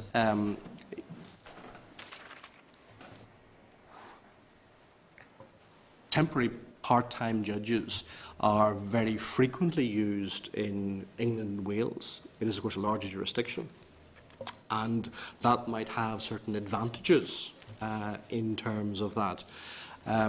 But I think, for what it's worth, that the Lord Chief Justice is to be commended for undertaking this experiment, because I think one of the things that government, both capital G and small g government, needs to do is to acknowledge that so many of the things that we do are in the nature of experiments. And sometimes the very best experiments aren't those that work. The very best experiments are the ones that sometimes don't work so well, and it's from them that you learn most.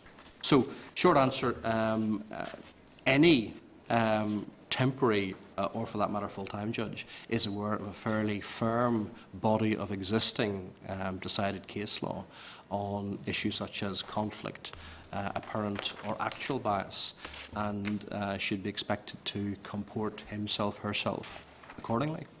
Hypothetically, of course. Grateful for the addition. Yeah. Okay, members? Yeah. I had asked the question in case my ignorance is exposed. Was there a particular reason given for these appointments? I noted the statement around the 6 individuals last week to deal with the volume of caseload that is there. Across the piece, or?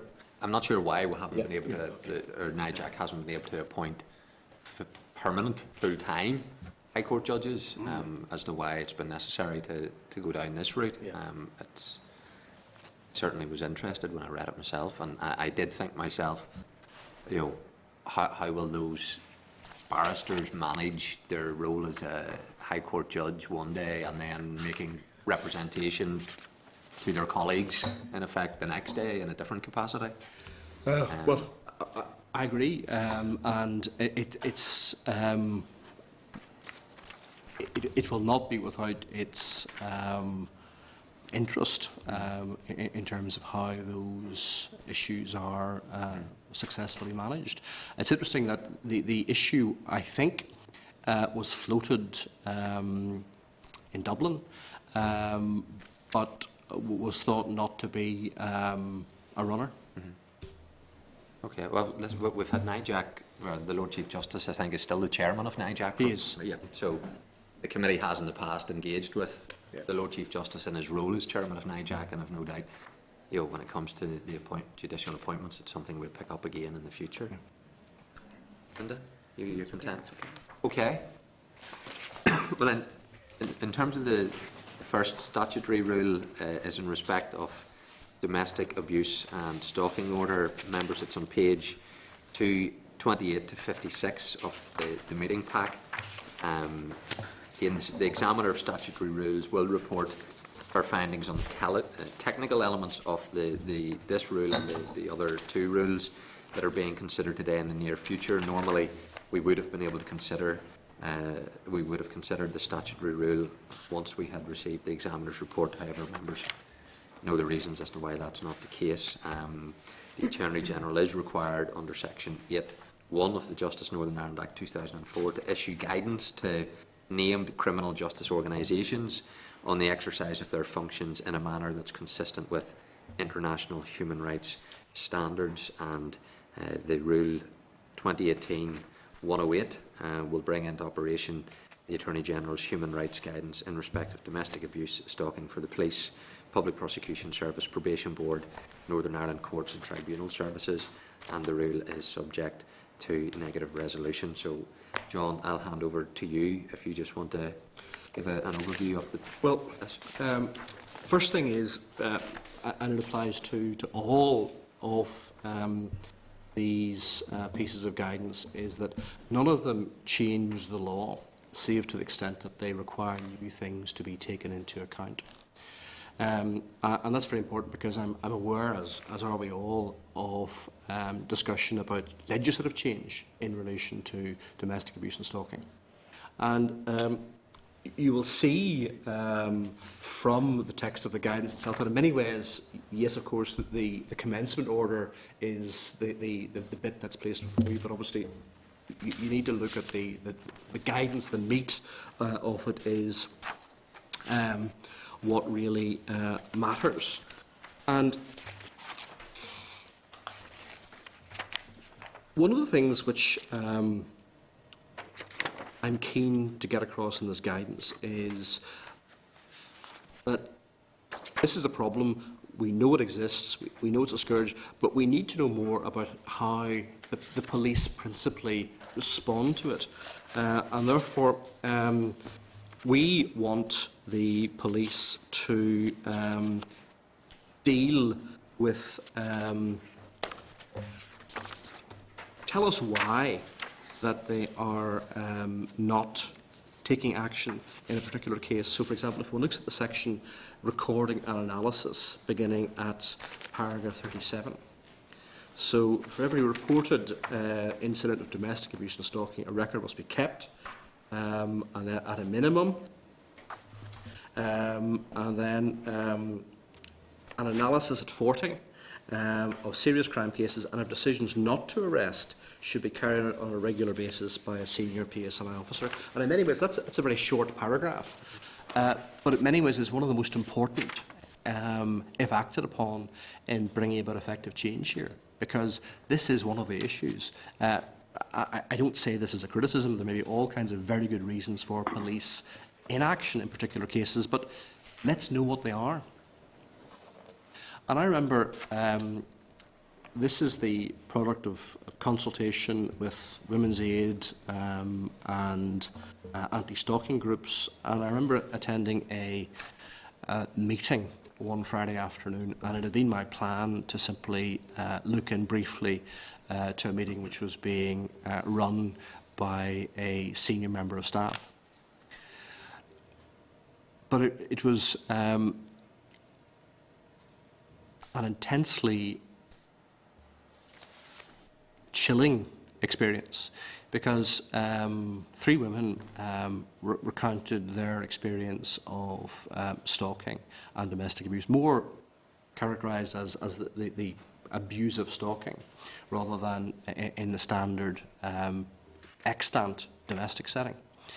But what struck me was there is out there an existence of abusive, largely male partners or ex-partners whose malevolence is matched only by their energetic commitment to acting on their malevolence. The sheer ingenuity and persistence displayed in trying to make the lives of these women miserable, it was astonishing. I mean, in a sense, one can read such things, and obviously intellectually one absorbs such things, but there was something truly chilling in being exposed to these testimonies in terms of simply how creative, inventive and committed these men were to doing harm to former partners. So it's about changing a culture. It doesn't change the law, save to the very limited extent that I've mentioned it. But if acted upon, I think it will help to change that culture. Okay. Linda? I think that this goes to something that I said earlier on, and I noticed that Paul, the previous chair, actually obviously had some experience with this as well, that I was concerned that the PSNI are not even using, you know, we're talking about bringing in new legislation and the length of time it will take to train PSNI officers and understand how to use that, and I'm concerned that they don't even use the powers which they already have. And I wondered, is it that they don't fully understand or they don't get the adequate training, and that if that's the case, that's an issue for our new members on the policing board who've taken over from me. Or is it the case that they are just not using those powers, and if that's the case, then we need to ensure, and I suppose it's not for me to put you in the spot and ask which you think it is, but I have concerns that there's a bit of both. Put me on the spot right away, Ms. Dillon. You know. I would like your view of it. You know, is it the case that the PSNI are not using the powers? That it's too much like hard work. There's a lot of follow up on it, and it is hard work. It is hard work to tie these people down, because you're right. The only other thing I would say that matches their malevolence and their ability to act on it is the deviousness and how far they can go to really pull the wool over people's eyes, you know, and convince people that they are almost the victim in all of this. So, is it the case that the PSNI are choosing not to act, or that they're not fully aware, they don't fully understand what their powers are? Well, let me, and I apologise because this isn't a direct answer to your question, but this guidance is designed to ensure that there would be no excuse for not fully using the powers that they presently have. And I have to say, I entirely agree with the general proposition. In one sense, it's no point introducing a new piece of legislation if really what is required, for some things at least, is a full utilisation of existing legislation. And I think that's usually, it's different obviously if you're saying that which is not an offence previously, if you make it an offence, well, that's a clear change. But if you're not enforcing the law in relation to conduct which everyone acknowledges is criminal already, then that's something which you need to have a look at. Can I simply sort of round out this by saying that the deviousness I should have mentioned, because it's part and parcel of this, and it manifests itself in, oh, I was just walking down the street, it's a free country, why can't I walk down here? And the difficulty, of course, is, and one has to acknowledge this, from an enforcement perspective, unless an order is in place, for someone who is at the end of their tether by reason of a history of stalking, that the impact of simply seeing someone walk past the head and shoulders above the hedge can be genuinely terrifying. And yet, absent an order that has been breached, no offence has been committed. But what I want to do is then say, well, if no arrest, and the answer is because it wasn't, no offence was committed, but then it starts building a piece of the jigsaw, and then it becomes part of the campaign of harassment. So, very much hope this will change our operational culture, improve our operational culture, and let's see how it works. Okay. Patsy? Yep, thanks very much, Chair. I'm looking at that point, 40, an analysis of serious crime cases, and yes, the domestic abuse and stalking is an awful thing, but I'm trying to find out, could similar good practice, which it should be, is that done within the PS? And I am thinking of other cases too, where there may be blackmail, there may be intimidation, maybe extortion of a similar ilk, similar type of behaviour by individuals. But in general, I'm wondering, is there a process whereby the police do this regularly of all serious crime, which I would be expecting they should do? Yeah. Well, there was a little, I won't say pushback on this, but in a way, what one is looking for, the decision is not to arrest. So take, for example, the person who claims that they're simply innocently strolling down the street. We know that it's not for an innocent purpose, but on the face of things, no crime has been committed.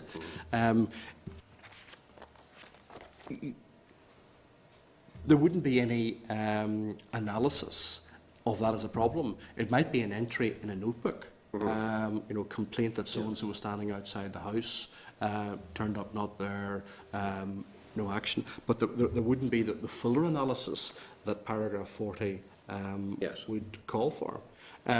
But you're right, in a sense, that in relation to a range of serious offences, there's no reason why one wouldn't want to do that in other cases as well. I suppose the point here is, it's a bit like the debate about something like Black Lives Matter.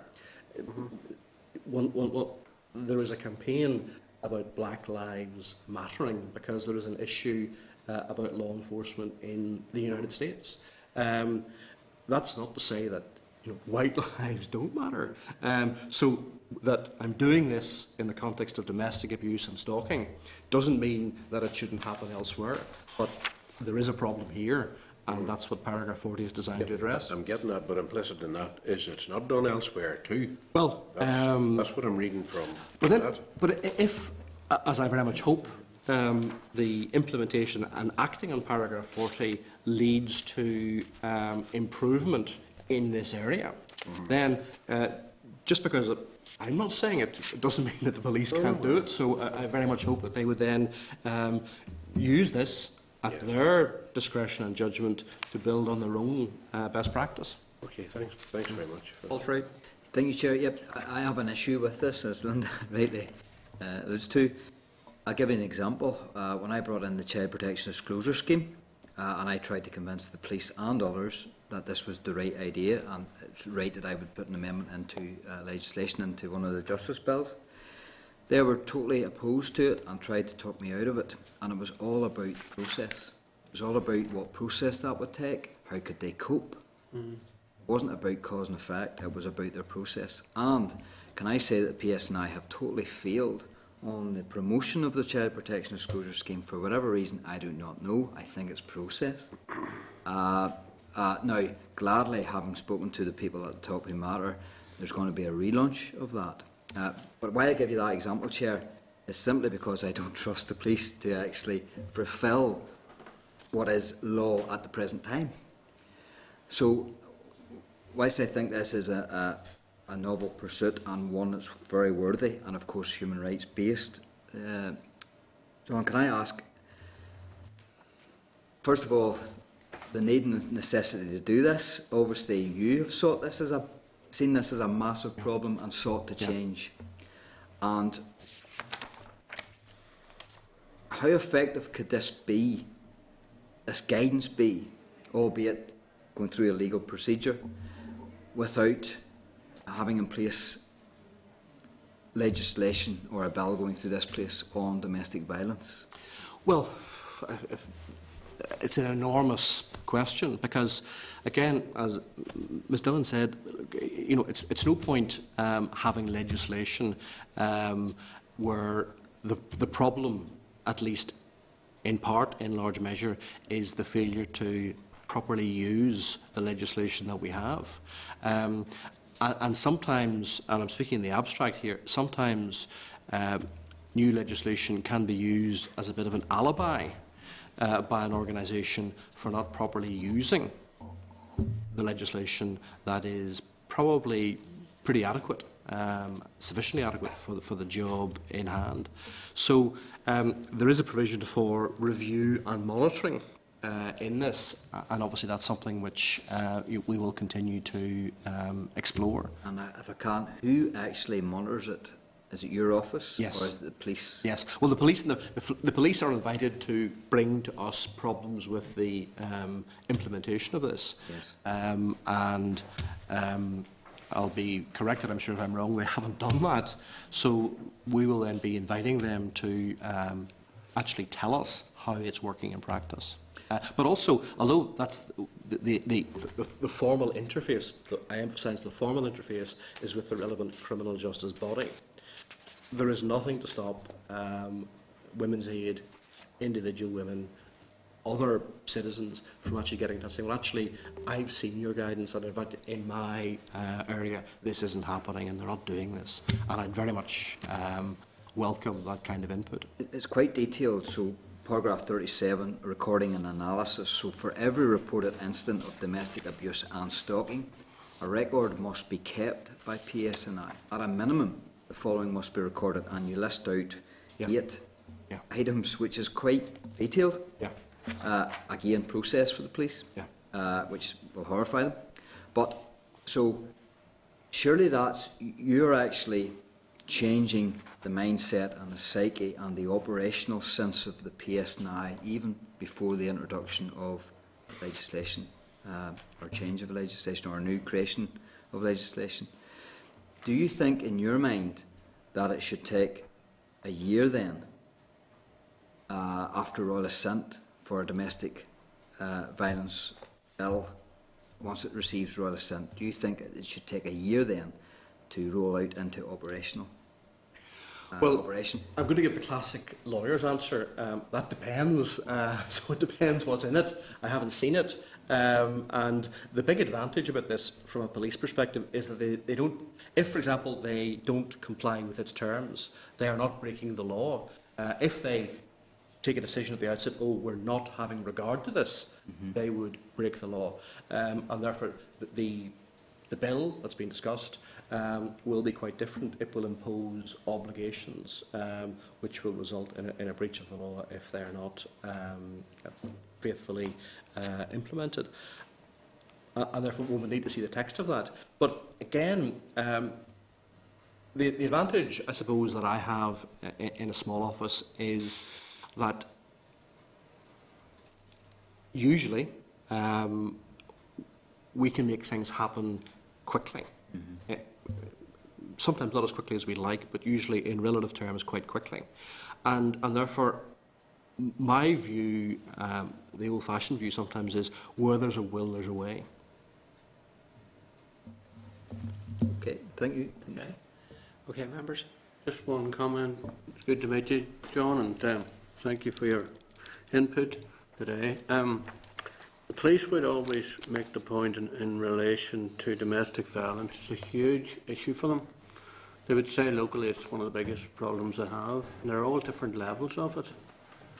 And I noticed here in paragraph 40 you talk about regular basis. I'm sure you thought long and hard about that regular basis.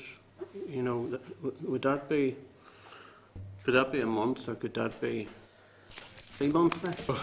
Tying in with what I said to Mr. Frew, I want to encourage a culture of sensitivity to the issue and a culture of efficiency.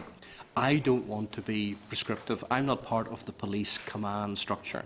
And but I want them to look at that and I want them to make a judgment about what they think that means. And to actually to work with the grain of the guidance to produce a result. If they come and say, look, we're doing this on a 6-monthly basis, I would say, well, how's that working for you? Is that yielding the results that you hoped it would? I suppose it depends on the scale of the whole case, really. It does very much so.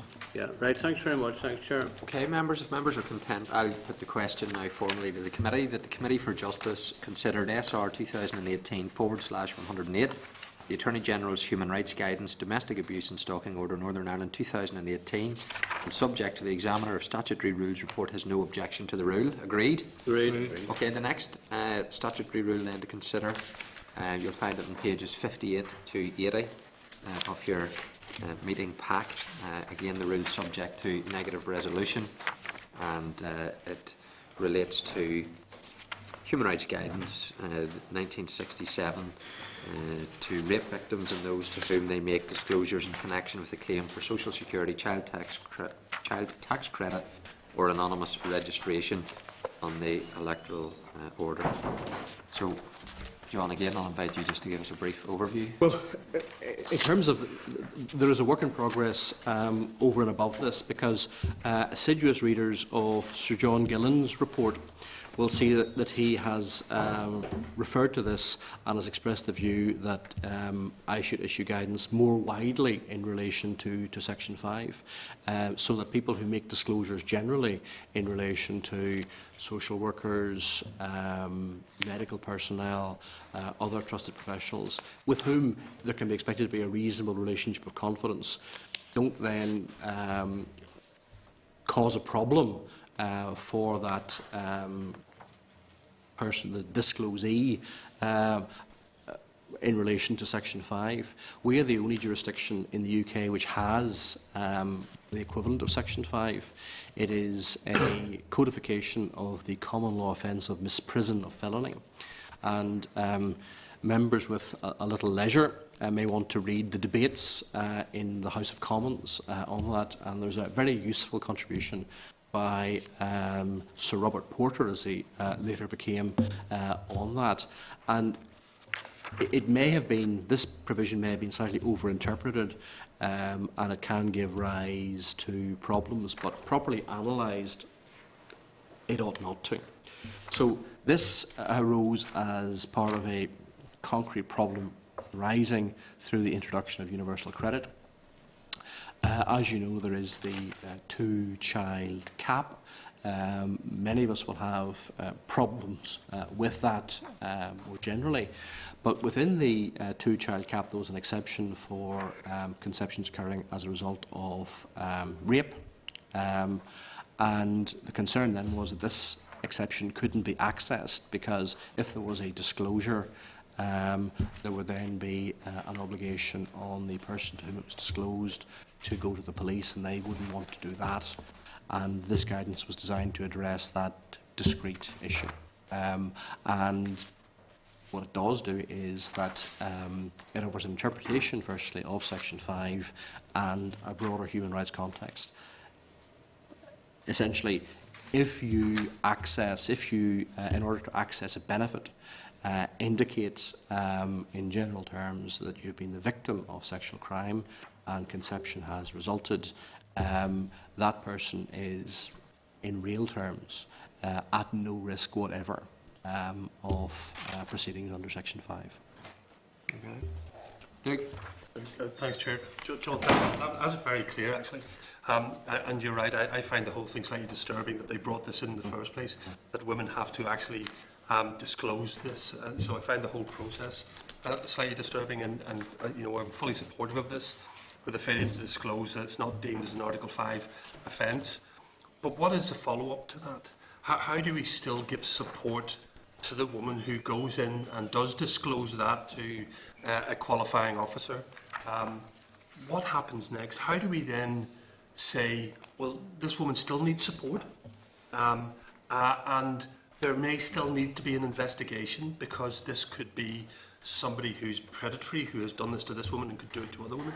So how do we still give the support and still conduct an investigation, but at the same time protect the woman so she doesn't have that as an Article 5 offence? Does that make sense? Well, it does. I think there are two separate things, and I suppose it shows that when you over-legislate, and in many ways the universal credit legislation is, this is a personal view, an example of over-legislation, you often create problems.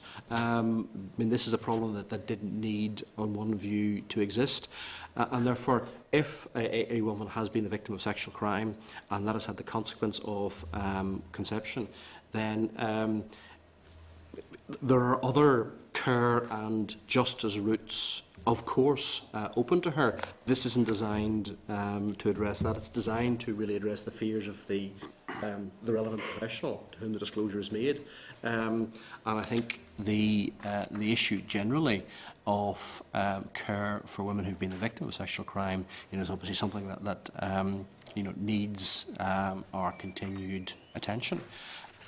What I would say is that the way in which one hopes, first and foremost, do that is by having an effective criminal justice system, effective offences in place, and effective policing those offences, so that people are deterred from committing them, and that deterrence is followed through by effective police action when offences do take place, and an effective criminal justice system which pushes the offences through the system as effectively and fairly as possible.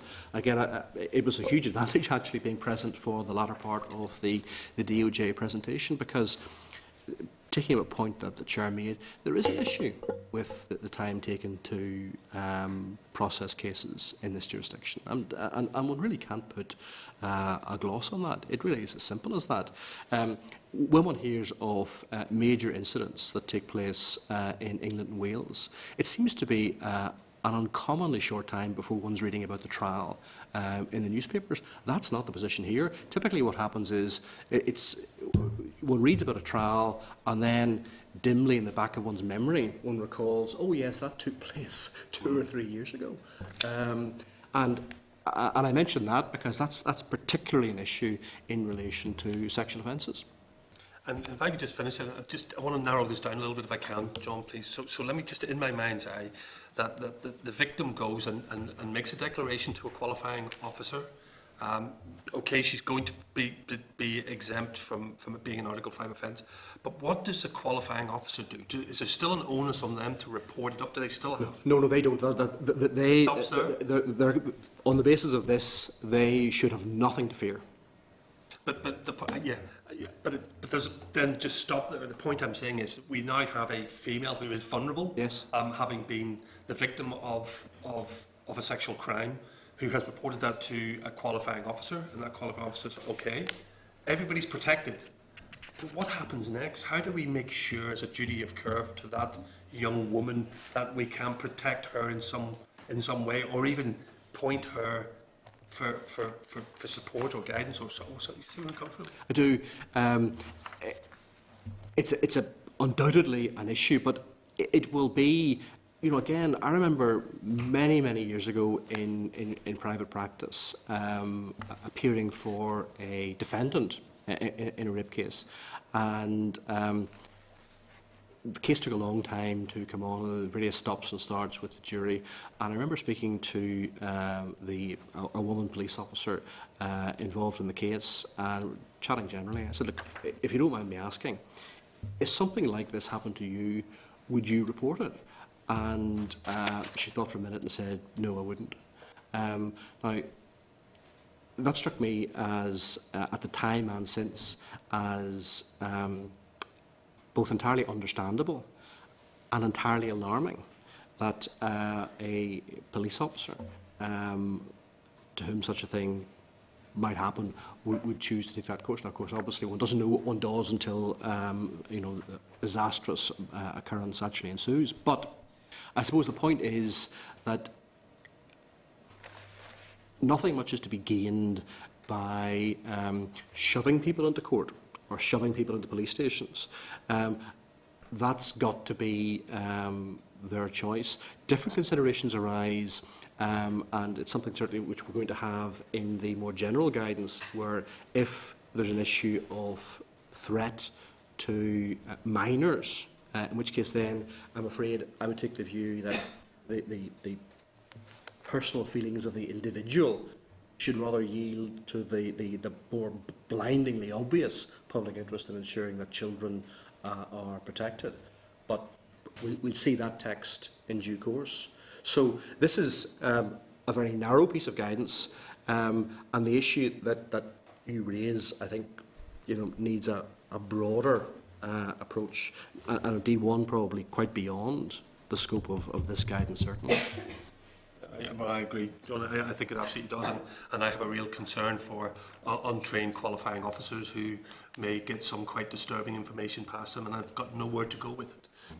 And it can be as bad on them as it can be on the victim who brings that issue to in the first place. But you're right, it seems very narrow. But thank you, Chair. Well, one of the organisations, as I understand it, that is the qualified officer is Women's Aid.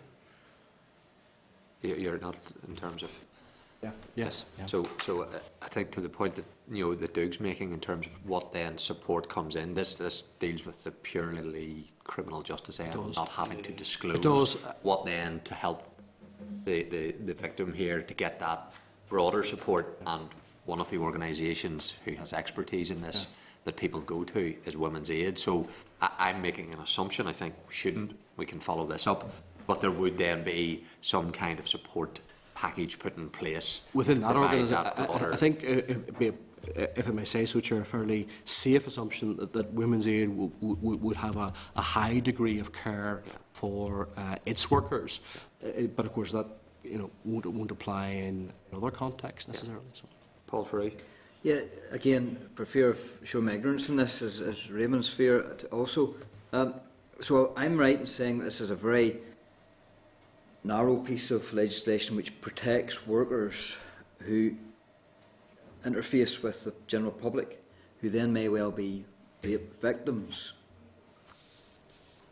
Does there have to be a criminal conviction to class someone as rape? Not at all. I mean, this is one of the points of this, that if there's been a conviction, then obviously there'd be no obligation to report the fact of conviction. Yes. This deals with those cases where typically one of the reasons why the elements of the offence won't be satisfied is because, as well as there being, the lawyers say, an act is res, a number of physical acts, there's also a mens rea, so there has to be a particular state of intention or recklessness on the part of the perpetrator. And of course that's a whole area of information which typically will never be placed in front of one of the officers in this context. Yeah.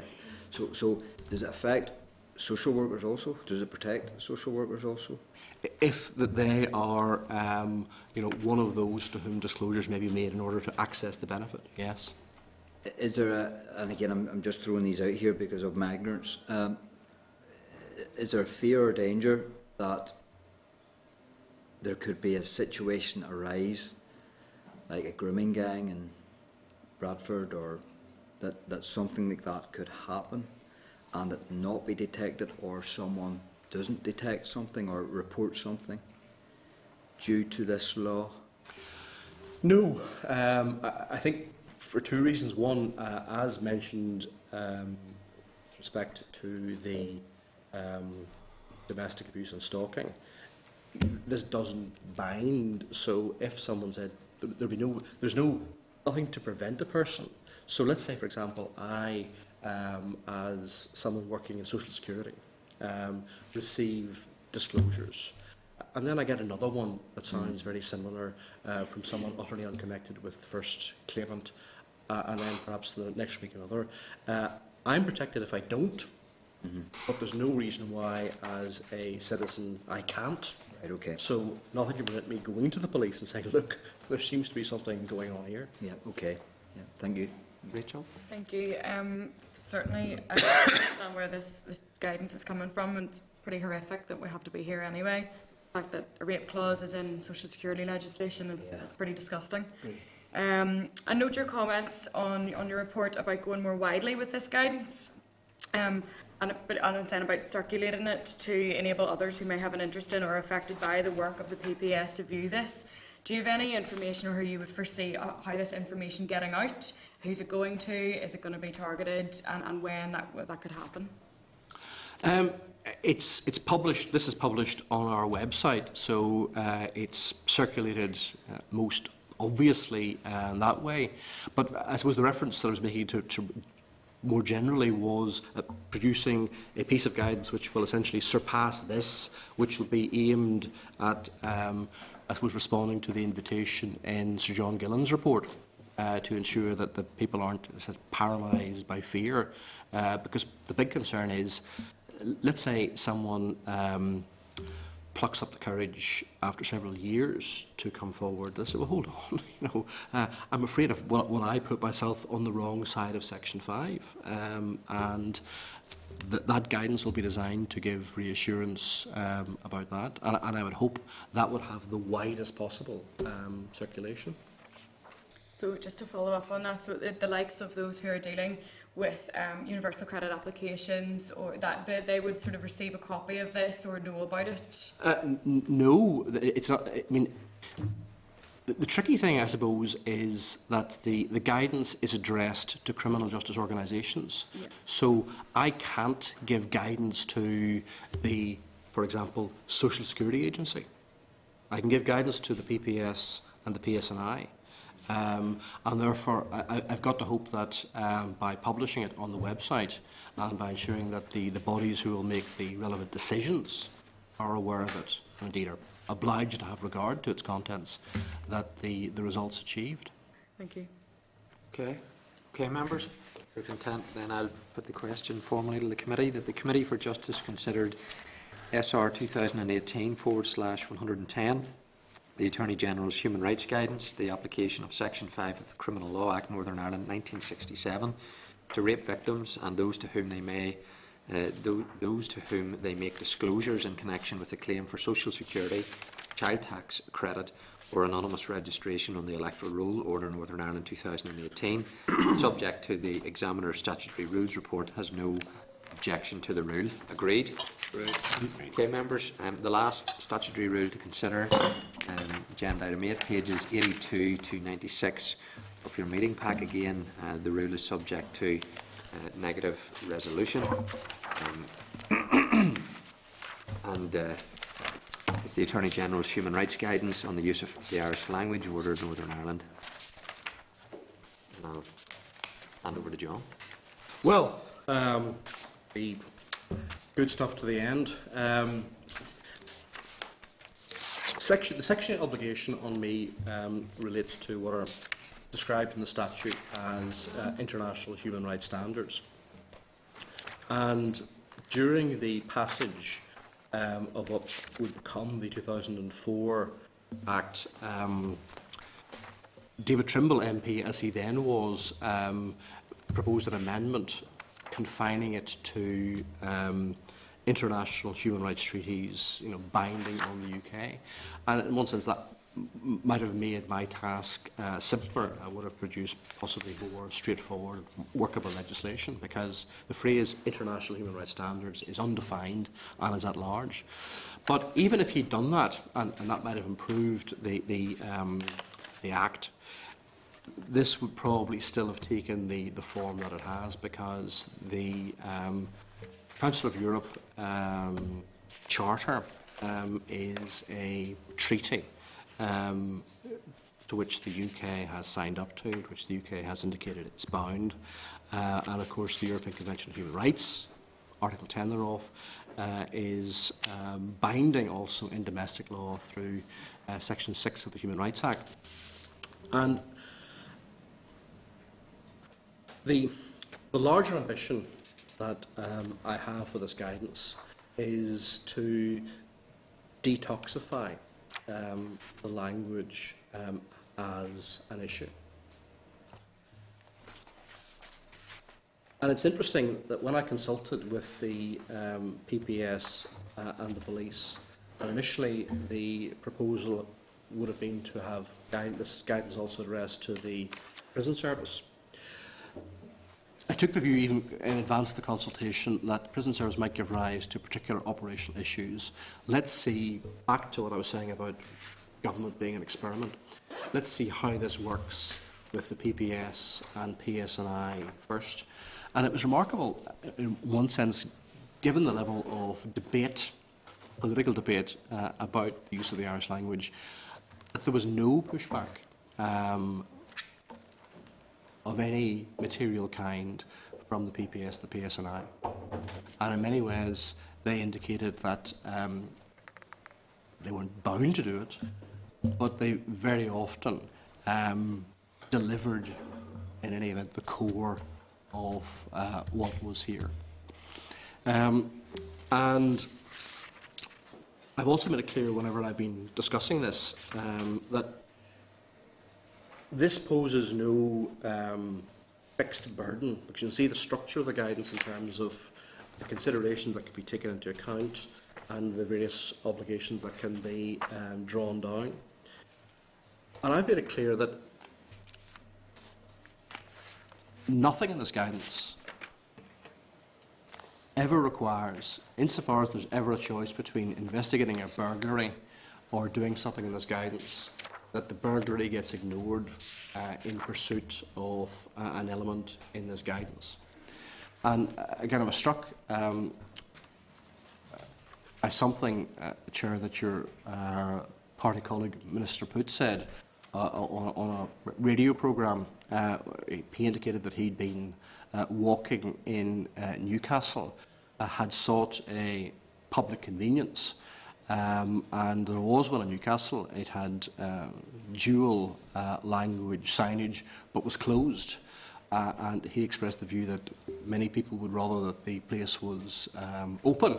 And in a sense, with that broad public policy observation, I am in entire agreement. Let's deliver services, and if there's ever a choice between delivering the service and not, well, let's prioritise the service. And the guidance puts it to the respective organisations to do that. And in many ways, the most important part of the guidance is the first paragraph. The Irish language is an expression of the cultural wealth of Northern Ireland, and I'm entirely happy that that is given legislative expression. It's also the first time that Irish has been used in the title of a statutory text, and members with an interest in philology will forgive me if I point out that the word príomh attorney is not the word which is used in Bunrock na HÉireann for this office. But there's two very important reasons for that. One, in earlier legislation of the Irish Free State, as it then was in the 1920s, that phrase is used. The 1937 Constitution creates a new office, which isn't a successor to the old office, and therefore a different word is used. Okay, members, any questions?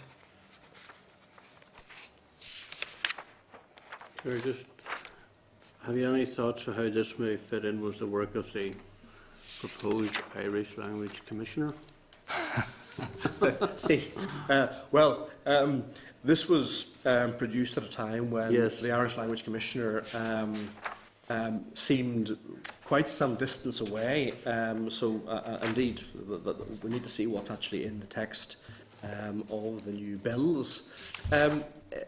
This sits entirely separately from that. It's produced pursuant to an entirely different statutory responsibility, Section 8 of the 2004 Act. So the Language Commissioner, when she or he comes, will do his or her own thing in relation to the framework that then exists. But this is quite a separate piece of work. And it's interesting that relatively early on, I emphasise no pushback from the two organisations, but it's also been welcomed by Conradh na Gaeilge. And is it as it stands, it becomes obviously a legal document as such? Yes, yeah. It does. It's been operational from October 2019. See that? Yeah, which isn't very long. But so that there will be a legal obligation under the organisation. The obligation is to have regard to this. To have regard. So even though it's phrased in terms with some detail, the obligation under Section 8 is to have regard to the legislation. So it's not, no one breaches the law by deciding, well, I consider what's here, but I'm not doing it. And that's even in respect of an obligation which, when they go through the process, which this guidance contemplates, they then don't do it, as long as they have regard to it. That's why no police officer at whatever rank will ever have to decide, oh my goodness, but I can't investigate that burglary because I've got to do something in the guidance.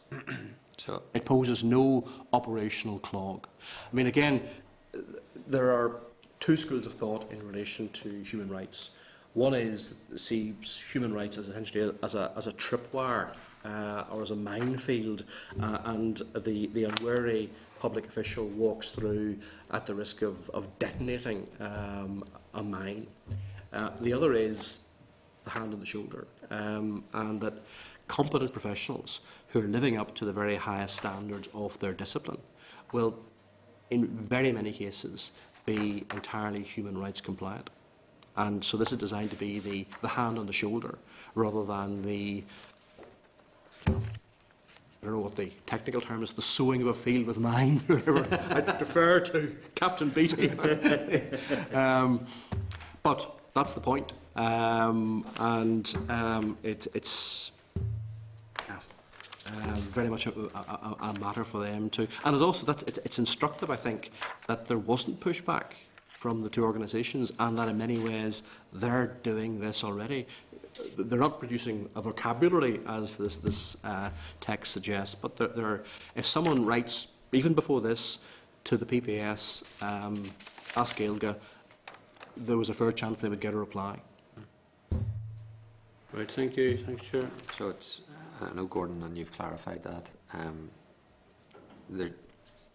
There's guidance. When we're going to have to deal with the legislation that comes through the Assembly in terms of Language Commissioner will do and standards and so on, it's very clearly outlined the process for that.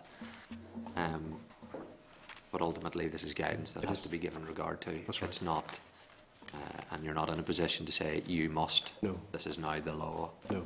It's guidance, and they'll give regard to it because there's aspects of it too I don't have an issue with. But I know there are other aspects to this that I would take issue with, but because it's not the law and it has to be given regard to, I'm content to let it go at that. But we've clarified that point anyway, which I knew that to be the case. Doug? Yeah, John, just, I mean, it's guidance, and I mean, it does take a fair degree of looking at this and trying to see it with a sort of objective eye. One thing that jumps out at me, though, and it just concerns me an awful lot. Each organisation has developed Irish language capacity by offering training, including incentivised training. Incentivised could mean so much. Does incentivised mean you can't progress to the next rank unless you have completed this training? So that concerns me slightly. Well, would that be in conflict with something else? It almost certainly would, because obviously nothing in this changes the law. Regard has to be paid to it, but it doesn't change the law. So I would imagine that the highly regulated structure of police rank and progression within rank would provide for what is relevant and by implication what isn't. So that's unthinkable in my view. But incentivisation in general could be either as much or as little, depending on one's view, as a couple extra leave days to go on a course. But the key thing is the organisation has to decide to do that. It doesn't have to decide to do that. And even if it decides to do it, it doesn't breach the law if it doesn't do it in any particular case.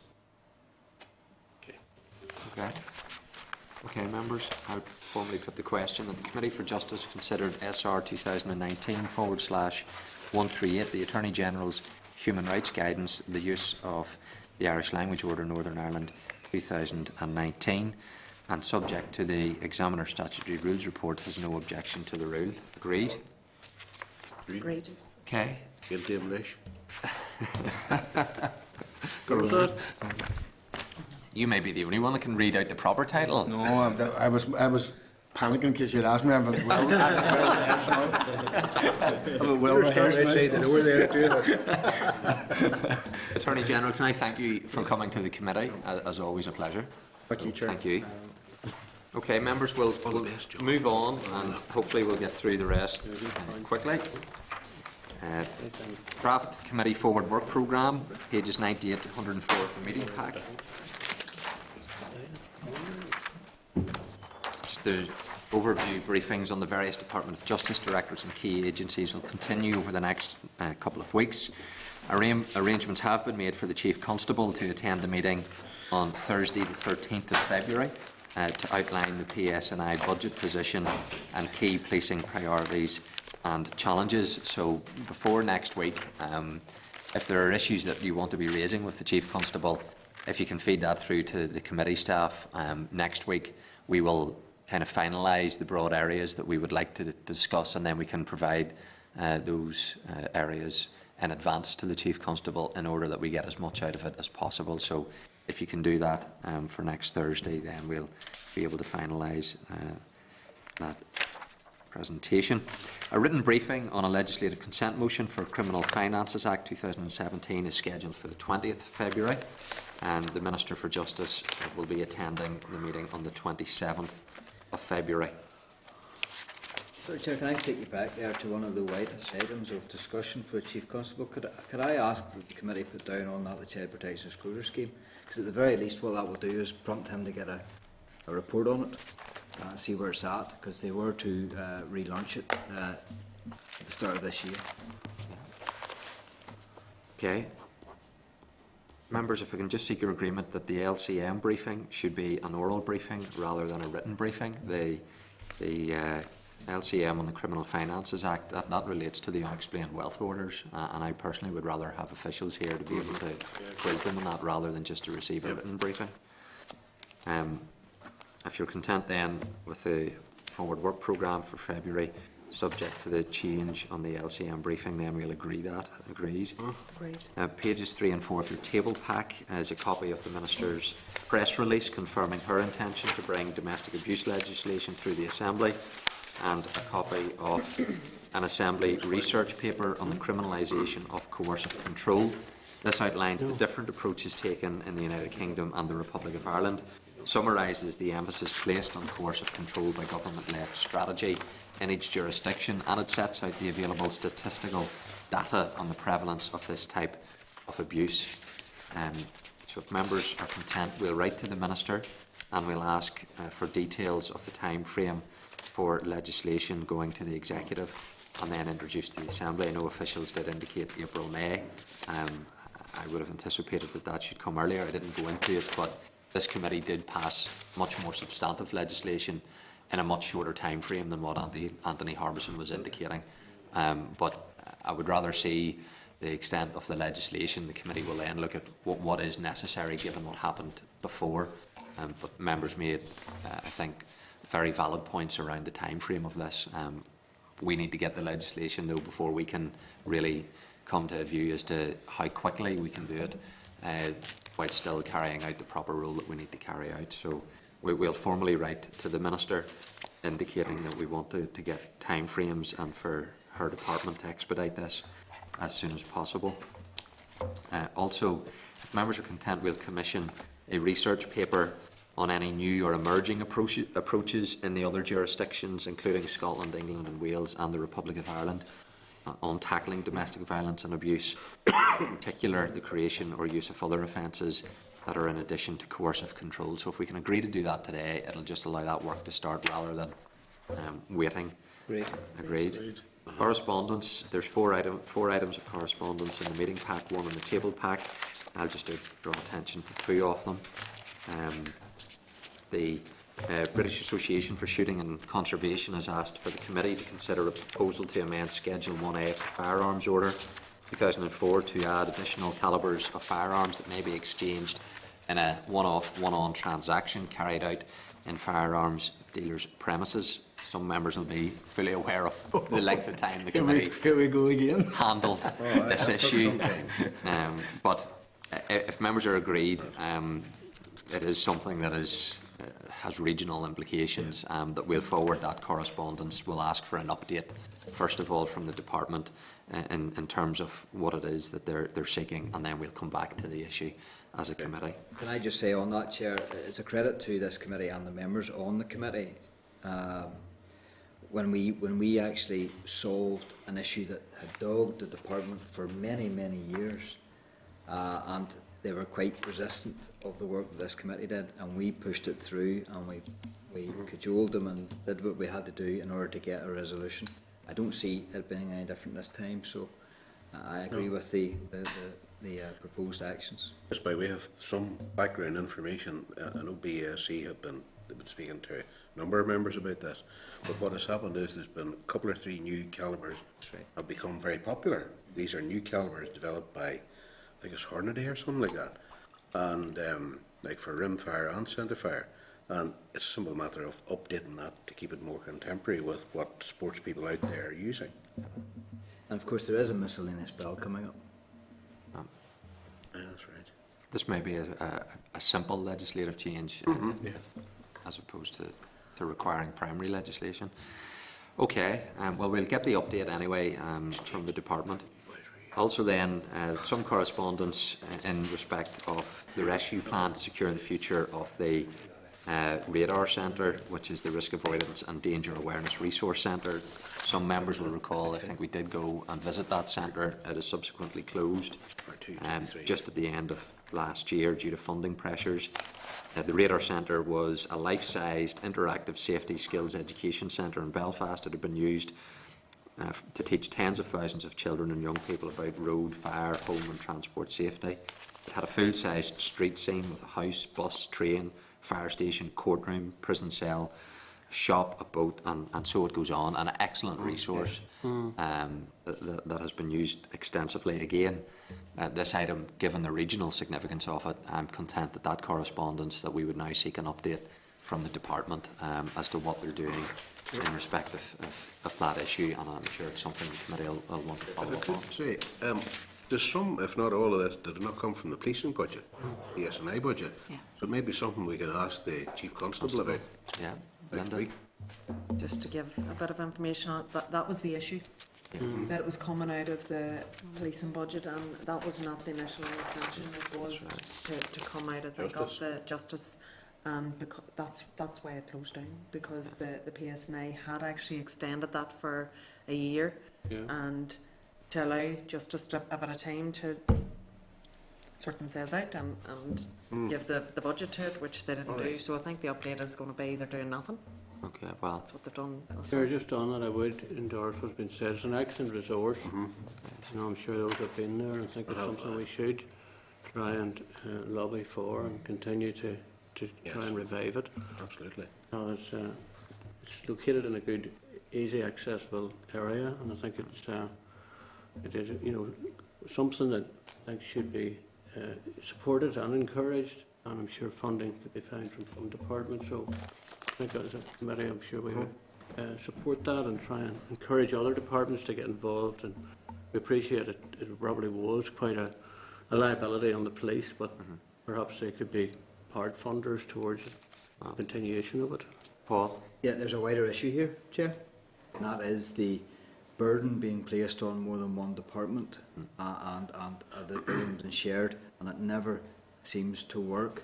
I can name you a whole lot of projects, namely the Railway Drug Addiction Centre, whereby Health and Justice funded it, and I can't remember now, but one of them pulled the plug on the funding and left it to the, and it does not work in this shape and form. Now it might change with a programme for government and being pushed to go down that road, but I have a problem also then with what we've heard today about the redress panel committee. And that could end up having problems down the road too. So it's a bigger, wider principle, and I think we need to nail it. So yeah, I think we need to be asking for an update, not only of the police, but then why then the Justice Department, why did they remove the funding? Okay, well listen, we'll seek the update and we can come back to that issue. Chairman's business, invite from the Bar Council to meet with them.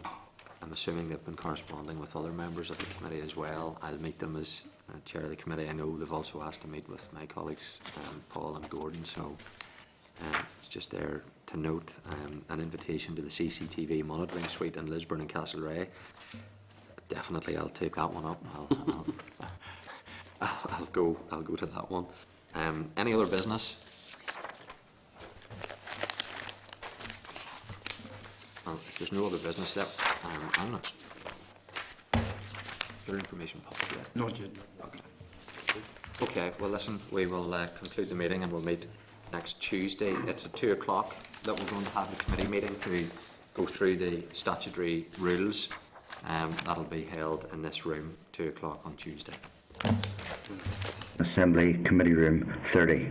This is the Northern Ireland Assembly